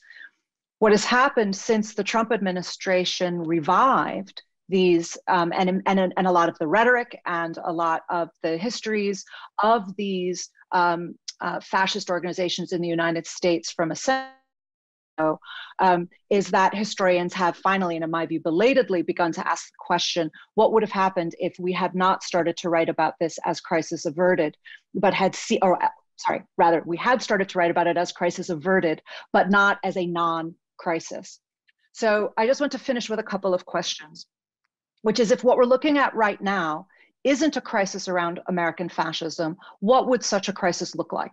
What would be the epistemic conditions that would enable us to identify a genuine political crisis while it is happening? And to what degree is the attempt to separate out an authentic crisis from an inauthentic crisis, from an alarmist crisis, itself a red herring that is designed to normalize and begin that process of extirpating the possibility of crisis altogether, so that there's a kind of totalizing impulse to say that if it doesn't end in catastrophe, it wasn't a crisis, which I think brought me around to what Janet put much more pithily in her answer to the question, which is what gets to count as an event. And I think that the issue here is the degree to which, if we continually want to define crisis averted as non-crisis, then to what degree are we doomed to keep replaying them? Thank you. Sorry, I think I went a little bit over there, sorry. Thank you so much, Sarah. That was excellent. Thank you very much. And I think it's also added a dimension that we hadn't really thought about yet, you know, the dimension of the non-crisis. You know, because I think we tend to think more about the alarmist crisis, the crises that are being talked up and are perhaps not, you know, crisis per se, but the non-crisis. I think that's a really, really important thing to talk about as well. So let's move straight into our second contribution. So that's Anna, please. Could you? Yeah, thank you. I think it's a paper that will pick up and repeat inevitably some of the points that have already been made. And as you will see, I'm going to talk about the temporal aspects of crisis. So firstly, I want to explore the notion of crisis as a central driver of an ever-accelerating modernity. And against this background, I will then sketch a new type of crisis consciousness, which in my view has emerged in our own era of late modernity, characterized by the experience of ecological, social, and economic precarization. Late modernity, I argue, is an arena in which modern speed politics and the modern conception of the present as a transmission belt for an ever brighter future have been dislodged. So ultimately, I want to argue that a new temporal disorder, if you wish, manifests itself in the prevalence of chronic crises, which displace the logic of modern crisis management. So let me start with modern crisis, and you will know most of this, but still I think this is necessary. So from a temporal perspective, crisis consciousness is, as Reinhard Koselleck has shown, an expression of a new sense of time which indicated and intensified the end of an epoch. And of course, the French Revolution was the central event that made manifest the acceleration of history through man-made crises. As Jean-Jacques Rousseau deliberated in Émile, nous approchons de l'état de crise et du siècle des révolutions. We are approaching a state of crisis and a century of revolutions. And from now on, modern man and woman inhabits a dynamic history in which time continually seems to overtake itself. And of course, this also means that modern times are times of and in perpetual crisis. And if you look at German literary and intellectual discourse from around 1800, you will find a rich metaphoric of time. So terms such as Zeitgeist, Zeitangst, Zeitnot, and Zeitkrise entered public discourse, articulating a historical consciousness that registered its own contemporaneity in terms of a qualitatively new, self-transcending temporality. The noun crisis begins to feature in the German language only after 1790. This is very interesting, very late, with first peaks in the revolutionary periods of the 1830s and 1840s, and a dramatic rise of the term during World War I and well into the 1920s. In the context of a dynamic and explosive modernity, crisis thus became a criterion of what counts as history. In other words, no history without crisis, and no crisis without history. The idea of a looming crisis always gestures to a tipping point. We've heard this before, in the near future that requires urgent action in the present to prevent a catastrophe. So crises generate a particular temporality. While they unfold in the present, they create a dramatic urgency in the service of historical acceleration. They stage a state of emergency that mobilizes crisis management and crisis expertise. As a point of view or an observation that is itself not observed, to quote Janet Roitman, crises are a foundational episteme of the speed politics of modernity and its time regime. And we should, of course, note that crises entertain a double alliance with catastrophe and renewal. For the representatives of the Ancien regime, crisis must be controlled. But in the history of political utopianism, crises are opportunities for revolutionary change. And one shouldn't forget that this is a central aspect of this episteme of crisis as a driver of modern history. So in the remaining paper, I will argue that we are currently undergoing a shift from the notion of preventable and calculable crisis towards chronic and incalculable crisis. And a case in point is the current COVID-19 pandemic. At first sight, the global disruption caused by the virus follows the script of modern crisis and crisis management as sketched before. After its eruption and rapid progression around the globe, a whole raft of measures was designed to manage the crisis, ranging from mathematical modeling of projected infection rates and tipping points, etc., restrictions in public life to control and reduce infections, and the rapid rollout of policies and the accelerated development of vaccines and so on. So risk assessment, the calculation of tipping points, action plans, and prevention strategies are, of course, textbook examples of modern crisis management. And yet, the drama of COVID-19 has been so drawn out that there is now widespread COVID fatigue, with public officials struggling to engage the wider public. In the eyes of some, the constant repetition of tipping points and the serialized emplotment of a threat leading to the catastrophe has eroded the very idea of crisis. So, as a protracted and persistent phenomenon, the pandemic has morphed into a chronic crisis that permeates everyday life. Now, leaving COVID to one side, I want to argue that chronic crises are symptomatic of what I want to call the normative disorder of our precarized societies. Chronic crises are testimonial to the collapse of the temporal order of modernity. They lower a curtain over the future as a horizon of positive change, while also cutting off our ties to the past as a meaningful resource. Chronic crises thus lock social actors in a stagnant and at the same time atomized present that can no longer be integrated into coherent biographical and historical scripts. As Ansgar Nünning has argued, conventional crisis narratives knit together the past, the present, and the future into a unifying and ultimately teleological plot. In sharp contrast, I would suggest chronic crises disable the process of selection, abstraction, and distinction that is necessary for the dramatization and emplotment of crisis narratives. While the latter pivot around turning points which engender lasting change, chronic crises are marked by a paralyzing presentism. Obviously, that notion has been hovering around for some time now, to use François Hartog's term.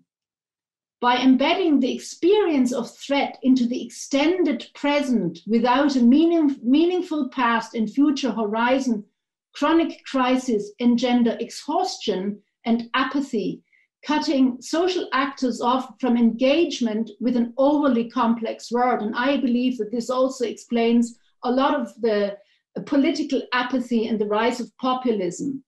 But let me just touch on one recent literary example that explores such chronic crisis. Sibylle Berg's dystopian novel Grime, Brainfuck, that's the title in German, published in 2019, is set in a post-Brexit and post-democratic Britain in the near future, in which the majority of the population lead precarized lives. One of the more peripheral figures is a nurse working exhausting night shifts in the A&E department of her hospital. And how topical is that right now, right? So of course, A&E departments are sites of acute but chronic crisis and chronic crisis intervention. So every night she encounters the wreckage of precarized society, young men with stabbed out eyes, gunshot wounds, and blown off hands, children beaten half dead and raped by their fathers, disfigured women after acid attacks and women after failed suicide attempts. And the descriptions are endless and very, very graphic. So exposed to an onslaught of nightly crises in the A&E department, the nurse suffers from an interminable exhaustion, which manifests itself in her inability to imagine a better future. In fact, she is unable to imagine any future for herself at all. So the impoverishment of the imagination of Burke's character is a direct consequence of their lives being governed by chronic crises, which erode the very idea of renewal and the possibility of change. And Burke's novel is just one example of a new strand of contemporary writing and filmmaking, which explore precarity and chronic crisis through aesthetics of precariousness. And of course, that is my personal interest in this issue. So to sum up, the example shows that chronic crises are latent phenomena which are noticed only if and when they create a cumulative effect at societal or global level.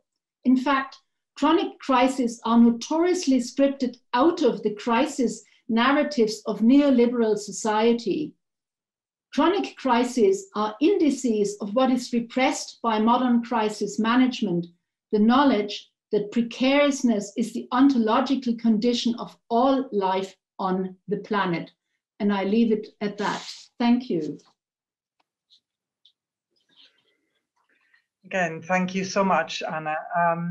I think that's a very, very thoughtful contribution. The idea of chronic crisis reminds me of something I read by Astrid L. Recently, where she talks about the fact that the corona crisis has brought about a change in how we experience time, and that it's an experience that seems to belie linearity of time and almost goes into a circular, the circularity of what we do every day, and the sort of non-movement of time. I think that plays into that as well. Something to be thinking about a little bit later, maybe. Let's move on to Marek Tamm. Please, Marek, if you could give us your talk now. Yes, I started also some slide sharing. Hope it works.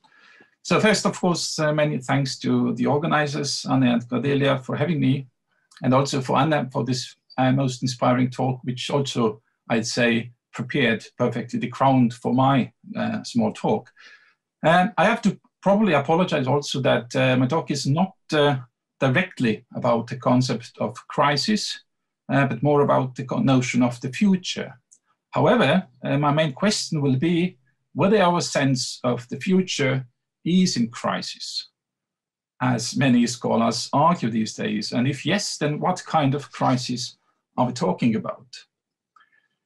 The most prevalent diagnosis of our current temporal condition in the Western world is that of presentism, as been already said a few times during this seminar. We are told by various authors that we live in a new time regime or regime of historicity characterized by dominance of the category of the present. French historian François Hartog was probably the first to argue that today's experience of time has become increasingly present-oriented. According to Hartog, but also to many others, the main feature of today's presentist regime of historicity is the crisis of the future. Future, which was the dominant category of the previous modern regime of historicity. Hartog summarizes his main point in the following terms, and you have the quote. So futurism has sunk below the horizon and presentism has taken its place. He's seconded, for instance, by German-American literary scholar Hans-Ulrich Gumbrecht, who wrote in 2014, another quote, the future no longer presents itself as an open horizon of possibilities. Instead, it is a dimension increasingly close to all prognosis. In brief, we are invited to accept that there is a serious crisis of the future. if not the very collapse of the future, to quote an article by American sociologist John Torpey from 2008. Now, while I do espouse the general idea that our dominant regime of historicity is presentism, like Sarah and Anne, this does not mean, in my understanding, that the future is disappearing from our horizon, devoured by the ever-broadening present. Rather, I would argue that we are witnessing in these days the emergence of new modalities of the future, characteristic to the presentist regime of historicity. By the modalities of the future, I have in mind the variety of possible but not necessary futures figured simultaneously in different societal and cultural practices. No matter how paradoxical it may sound, the presentist regime of historicity should not be defined, in my understanding, through the category of the present, but through the new modalities of the future it generates. Put differently, I don't believe that the future is in crisis or collapsing, but rather that the future is taking some new, exceptional or unprecedented shapes. My current research project, undertaken together with a colleague from the University of Bielefeld, Zoltan Poldisar-Simon, here virtually present, is specifically about the exploration of these new modalities of the future. The project is still in its early phase, but let me share some preliminary thoughts. Our main contention in this project is that today the future looks different as relative to the past to an extent that was simply unimaginable in the modern period. New futures have emerged since recent decades, new futures which are historically in way other than those scenarios of continuity that we have been accustomed to in the last 2 centuries or so. Instead of conveying a sense of how past and future are connected, new futures increasingly appear to us as disconnective, as ones that no longer connect to pasts. This disconnectedness between the past and the future is the main reason why the future seems to be in crisis. While I would argue that instead of the crisis, it is probably more accurate to talk about the new emerging modalities of the future. But what do we exactly mean by disconnected futures? It has already become rather commonplace to note that the Anthropocene uproots our previously held beliefs and knowledges, not least about being human and being in time. And the way this happens with respect to potential Anthropocene futures is that of an abrupt change that pushes the Earth system to an entirely new condition that may no longer sustain human life. Similarly, scientific technological futures have already been considered in a similar fashion as absolute alterity. In the modern regime of historicity, all futures were exclusively human futures, while in our regime of historicity, the future modalities extend beyond the human.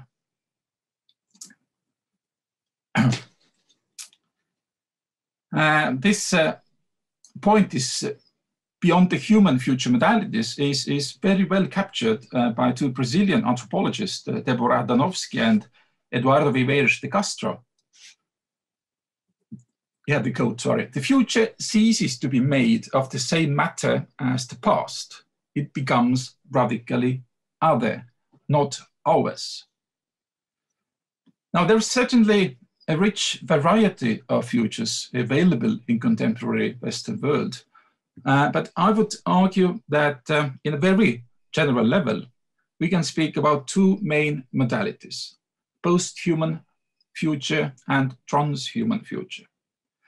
The first mode of the future refers to a modern human world, to the world that exceeds the human, whereas the second mode of the future points toward a better than human world, to the world that enhances the human. In the remaining part of the talk, my aim is to describe very briefly these 2 main modalities of the future. Let me start by the post-human modality of the future. I understand here by post-humanism the effort to decenter the human and to reconfigure the relationship between humans and non-humans. Posthumanism rejects that humans are the only species capable of producing knowledge and cause changes. Posthumanism is based on a new idea of subjectivity, a transversal alliance involving both human and non-human agents. Posthumanism is not automatically generating post-human visions of the future, especially within the tradition of the so-called critical posthumanism. However, posthumanism is clearly aspiring toward a more than human future, the species-wise blurring of the human boundaries. The new awareness of the Anthropocene is confronting us with a question: what does it mean to be human when this means to be part of a global force that changes everything, even the future of an entire planet? The post-humanist vision of future is characterized by the intensification of the interrelationship that defines the co-constitution of human with other life forms and forces of the planet. Now let's move to the second transhuman modality of the future. By transhumanism, I understand various visions to transcend the human condition by means of technology and the advancements of science, from biotechnology to nanotechnology and artificial intelligence. When posthumanism can be seen as a break from humanism, then transhumanism is an intensification of humanism, inasmuch as it aims for the indefinite promotion of the qualities that have historically distinguished humans from other creatures. Transhumanism is motivated by the idea of human enhancement to unfold in various procedures, from genetic and morphological to pharmacological and cyber enhancements. Transhumanism advocates, at least in some of its branches, the expansion of life to the universe, the colonization of the cosmos, as it were. While most of the transhumanists count in this on the emergence of general artificial intelligence, there are also other visionaries like Elon Musk who are working actively in space industry to, quote, Musk, to make life multiplanetary and to turn humans into a multiplanetary species. The transhumanist visions of the future contain most often an irreversible turning point, called as intelligence explosion or technological singularity, the result of an exponential process of technological progress. This turning point is the moment where the exponential curve of technological evolution reaches the point where unprecedented and unpredictable changes take place in the blink of an eye. American visionary Ray Kurzweil, the main advocate of the singularity theory, defines this moment in the following terms. It's a future period during which the pace of technological change will be so rapid, its impact so deep, that human life will be irreversibly transformed. Now, if we follow Kurzweil and other transhumanists, then human life as we know it will be entirely different after the singularity. Now, to sum up, I believe that the word crisis is probably not the best term to make sense of the new emerging future visions. The future has not vanished nor collapsed.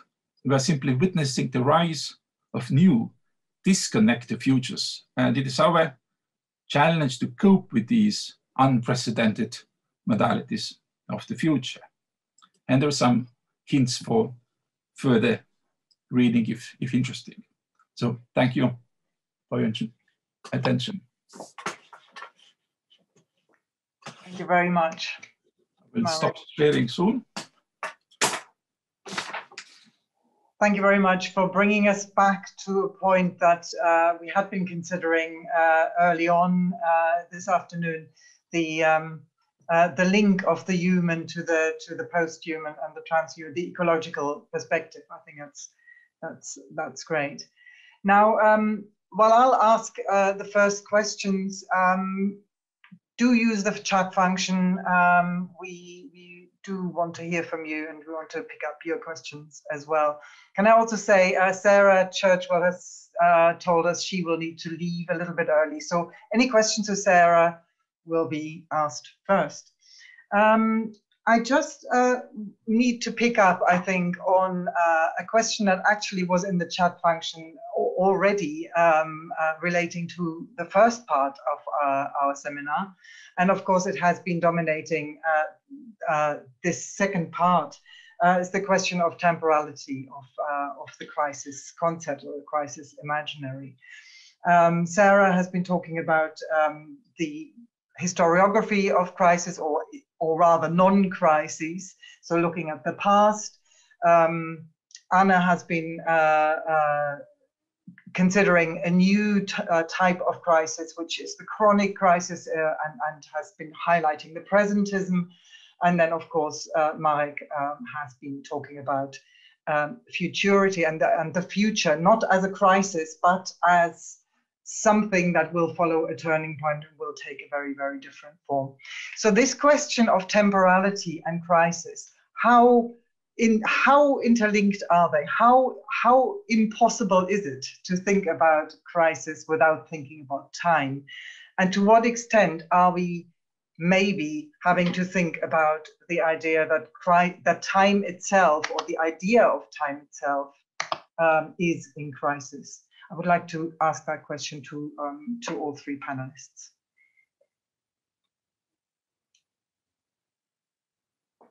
Well, I'm happy to start if it's okay. Right.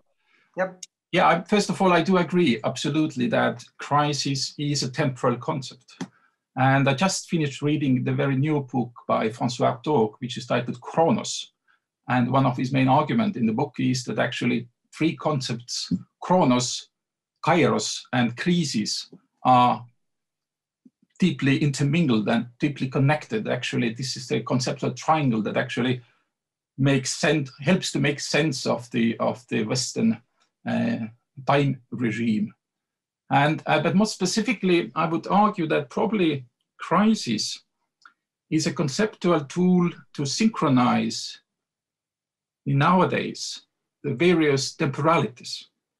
In a sense that, I mean, for a long time, mostly in the late 19th and in the 20th century, the concept of progress was playing the similar role of being the synchronizer of various temporal processes going on in Western societies. But now progress is vanishing as a concept, and crisis is replacing the concept of progress.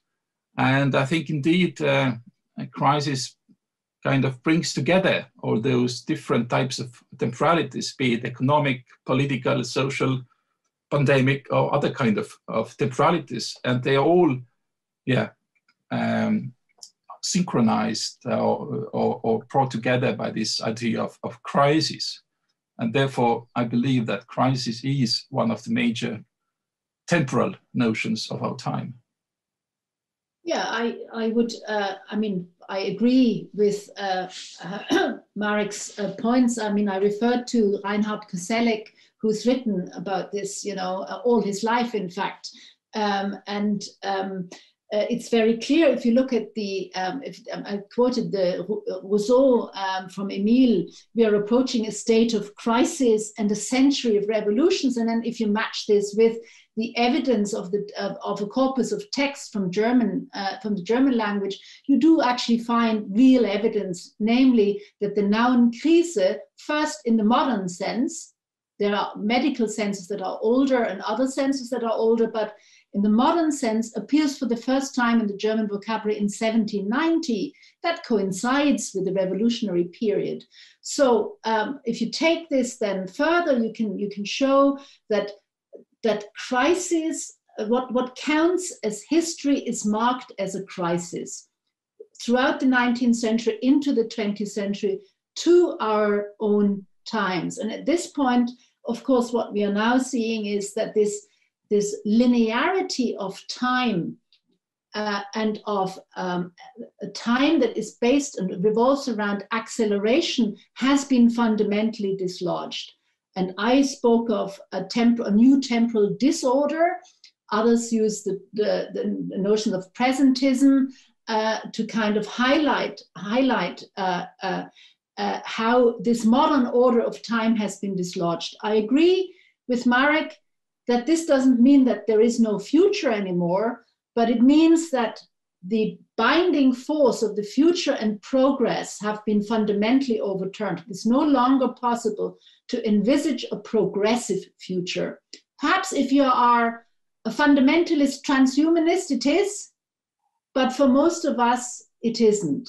So the point I was trying to make with the idea of chronic crisis is really that I mean, I've been reading about 100 novels over the summer in which chronic crises, the crises that are not noticed politically or sidelined or scripted out of the modern narrative of crisis, they are the domain of literature. So my point is that literature takes care of the neglected chronic crises that mark our own time. Thank you very much, Anne. Sarah, do you want to come in on this as well? Yeah, hang on. Am I back on? Yeah. No. Now you're muted. Am I there? I was trying to. I seem to be going. Sorry, I seem to be toggling back and forth. Apologies. Yeah, I don't think I have anything to add to that, except that I was sort of drawing a similar conclusion in slightly different terms, which is that I feel like what I've gotten from today is that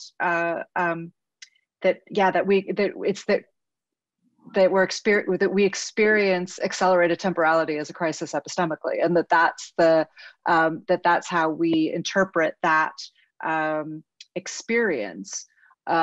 Is the urgency of temporal change is what feels, as I say, is how we interpret it. So I don't think I'm saying anything different, but I was drawing similar conclusions, and indeed, as Anna just said, that or in Janet's terms, what counts as an event, that for historiography to identify it, it has to be experienced on some level as a crisis, and then part of the judgment that gets the normative judgment and selection process that comes into historiography is about deciding which crises count. So not just what makes it an event, but then what kind of crisis is sufficient to mark, a historical rupture, or however it might get framed. And I guess that's really kind of what I was getting at, was not so much that it was a non-crisis, but that it was a crisis that didn't count historiographically, right? And so that it was a kind of non-consequential crisis. And then what I was trying to suggest is that if your frame of consequence shifts, what to Rebufo in 1983 looked like an inconsequential crisis, in the era of Trump looks like an extremely consequential crisis. So it's that shifting, almost accordioning temporality that I think is the problem for historiography to try to get a hold of. Does that mean you're losing the element of hope? Because, if you're not believing in this idea of progress anymore, if you're not believing in the idea of crisis being a turning point to something different, something better, it sounds, and I'm sort of seeing a question here, which is, I think, linking in with what I'm thinking here. It's this, would you define our current time as more prone to be understood and represented by a dystopian perspective rather than a utopian one? That seems to be linking in with that. What do you think to that? Is that directed at me specifically?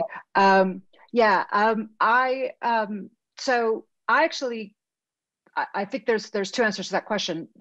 One is personal and one is what I observe collectively, right? So personally, I don't find any loss of hope in this, because it's precisely because I can contextualize and situate historically what is happening now, that I can make sense of it. That's what history is for.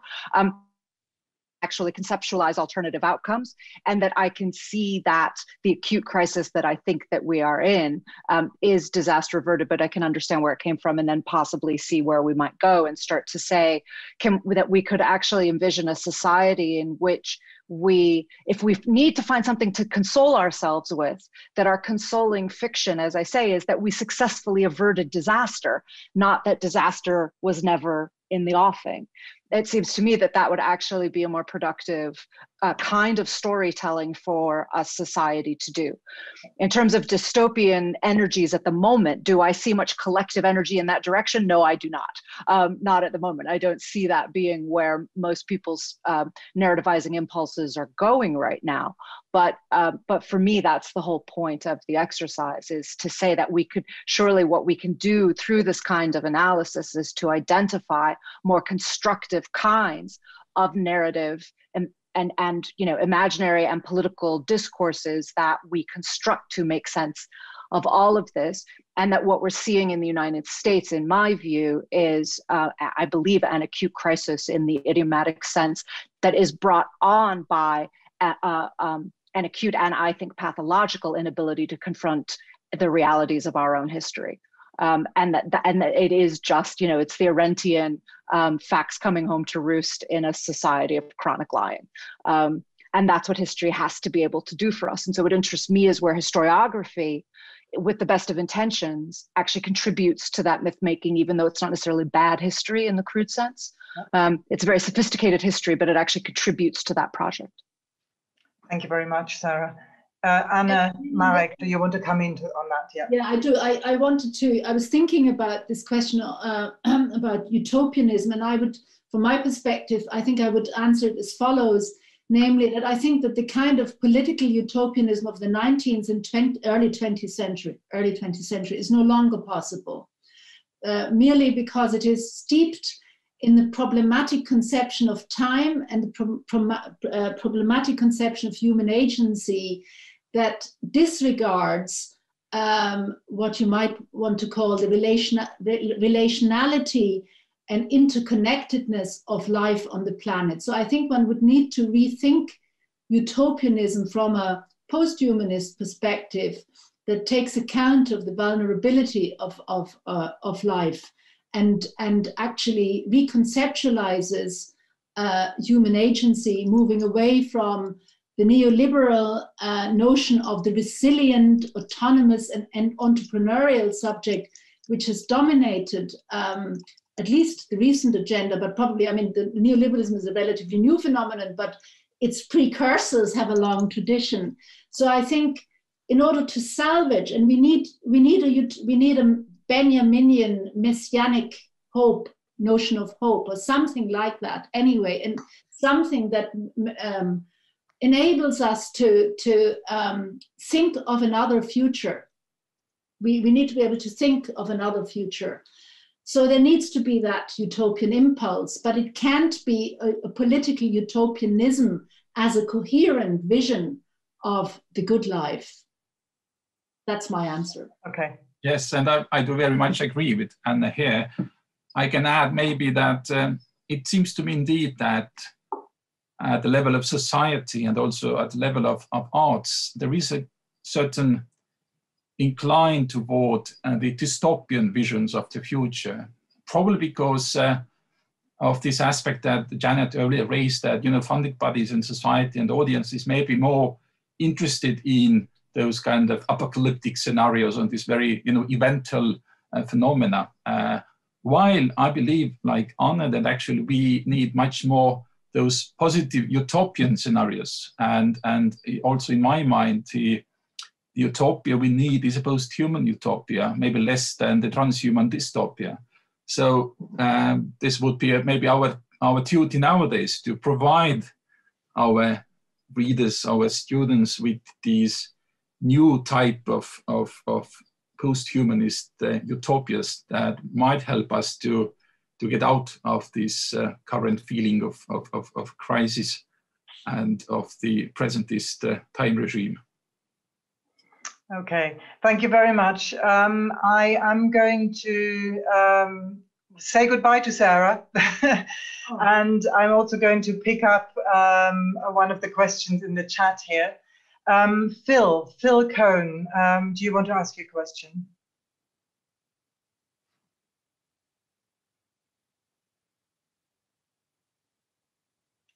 Phil is not unmuting, so I'll just read out his question. Is not this accelerated and disconnected temporality symptomatic of a more general phenomenon of chaotic synchronicity, characteristic of global capitalism?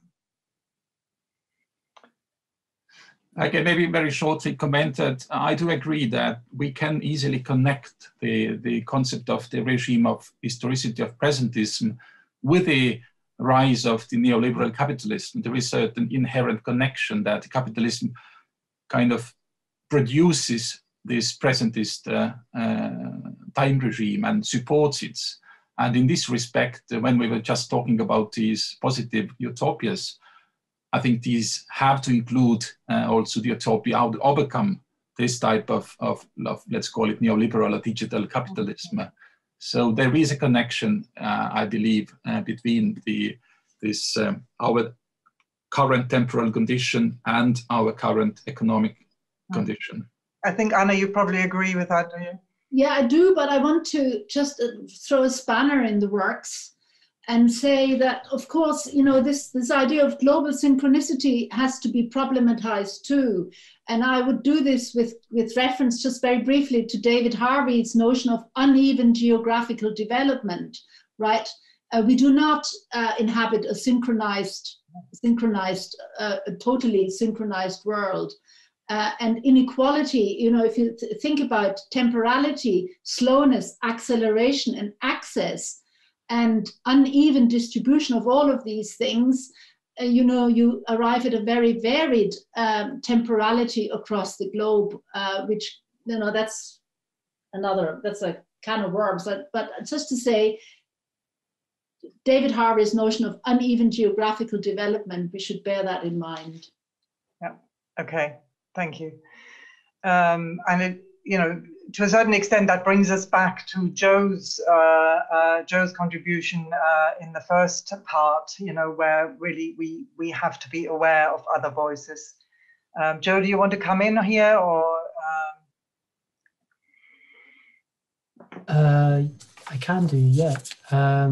Yeah, I agree with what's been said, and I suppose I felt slightly pessimistic at the end of that session, but I'm seeing. I mean, Marek, I really I think you're right. I agree with you about different moving with different modalities into the future, and I think what we need to be, as Godela is saying, is aware of the work we're doing with different communities and the way those different communities are experiencing, whether it's crisis or not. I mean, I find myself asking the question. I wanted to ask the question about crisis and criticism here, because I felt like when I was reading someone like Rebecca Bryant, there was this link established between, I think it was Rebecca Bryant who established this link between crisis and criticism. And I wondered, I mean, I wanted to ask Anne first and then Marek perhaps to follow up. The question might be applicable to both of you. But the question is, what do you think about that possibility of using crisis, a moment of crisis for criticism and kind of self-reflection, a self-reflexive moment that could enable us to kind of think critically about how we move into the future? Or are you quite pessimistic about that? That's my question to Anne first, I think. Well, I suppose I would answer that question with reference to what we're doing today, namely criticizing a particular crisis narrative collectively and discursively and from various disciplinary perspectives. So I hope that this seminar or workshop today is a contribution to re-establishing the link between critique and crisis. Yeah, that is often forgotten when we are kind of sucked into the drama of crisis narration, and especially a current crisis narration, which assumes a false objectivity through graphs. When I was preparing the seminar, I was thinking about doing something about these constant graphs with, you know, dramatic tipping points and infection rates and all sorts of things you can do with these graphs. They assume, or they project a problematic notion of objectivity that disguises lots of other things. And I think this kind of seminar is, of course, an attempt to reestablish that link between critique and crisis. I hope I've answered it sufficiently. Yeah. And I also just wanted to thank you that bringing up this connection between critique and crisis, because they are indeed etymologically connected. They refer to the same Greek word, and actually Reinhard Koselleck has a small book, Kritik und Krise, which elaborates on this very connection. And I think it's important because originally the meaning of crisis is indeed to make a difference, to make a distinction, to kind of, one can say, to analyze it. So every crisis should be a call for criticism, for critique in the sense of analysis. And that's indeed what we are doing today, making sense of crisis by using critical tools. Thank you so much. Anna and Marek, that's what you were just saying sounds like, you know, perfect sort of closing statements, but I do want to give the option to our other speakers to maybe, you know, say something, you know, as their closing statement, or throw up a different question that they think we haven't answered and we should be addressing next. Janet, do you want to kick off? Sure, yeah. Maybe I can just pick up where we left off, because I did sort of start Anti-Crisis with Koselleck's work. But I guess the best way to do this is to link back, unfortunately, this question that was posed in the presentation about, like, does the Trump regime represent a crisis, a fascist crisis in this country, or not? You know, I mean, I'm not going to go over the argument, but I would just like to say that, like, if we link that to this question of critique and crisis, to what extent do these crises engender critique? And I mean critique in the fullest sense, not just criticism of a government or criticism of the way something's being managed, right? But the fullest sense, in Koselleck's sense. So I'm skeptical of that. I mean, you could say one thing, that the history that was presented, you know, is really that this country was founded on white supremacist rule. And it's not a crisis. It's just a manifestation of the way this country was founded and has been governed. So that's one point. So one is, I don't know whether crisis is obtained, and two, I don't really necessarily see critique in the fullest sense having been engendered from that. And the second point is, and I know that's very negative, I have two 20-some-year-old children, so I try not to be very dystopic, actually. And I say that kiddingly, but I think it's important. I guess the other thing I just would close on, and this is the anthropologist in me speaking, you know, we're speaking as in these universalist terms.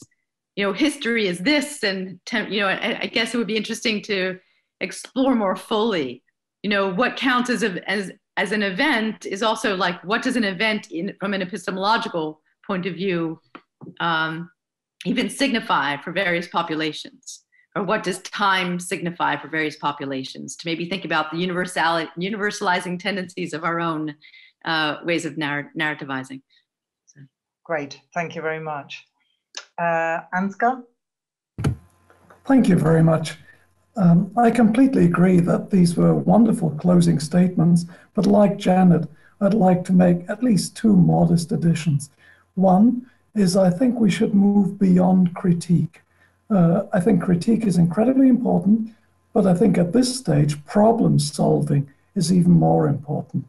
And I think anyone involved in literary studies, cultural studies, anthropology, and history should also show that we could potentially be very important for solving the problems. Problems like sense-making, meaning-making, staying healthy is not just a question of lowering numbers of infections, but also giving people something sensible to do.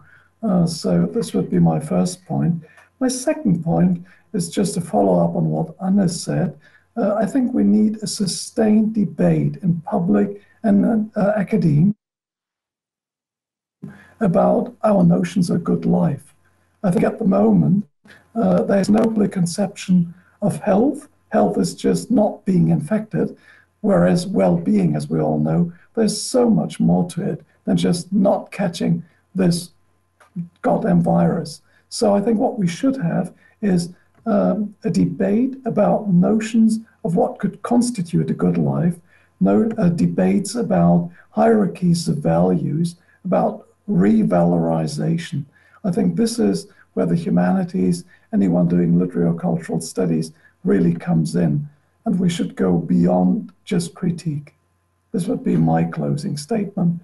A plea for problem solving, a plea for pragmatism, and a plea for really initiating this debate about a good life. Thank you.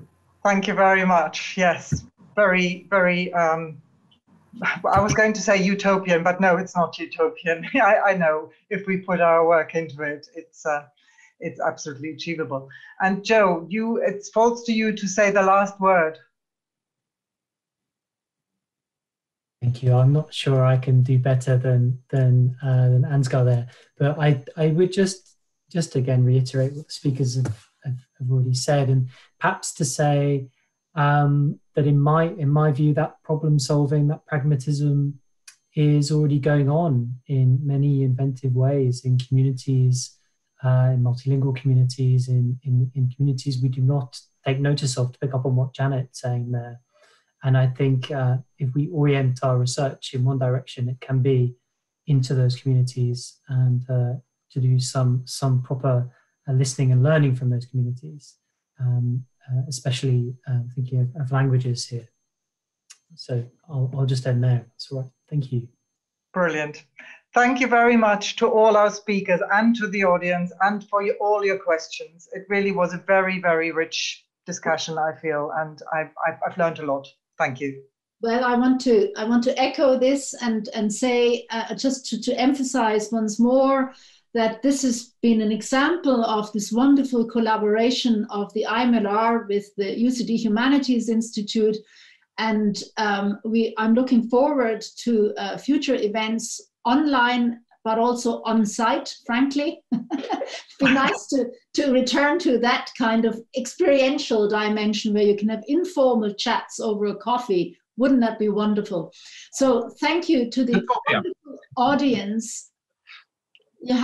Your questions have been fantastic, really engaging. Thank you for all the panelists and your great contributions. And I really do hope that we can assemble perhaps in Dublin next year.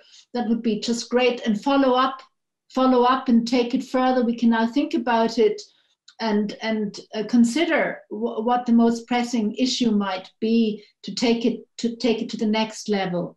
So from me and Godela, and bye-bye, thank you very much, and enjoy your day and evening on whatever time zone you are. And stay healthy, stay well, and stay sane. Bye-bye.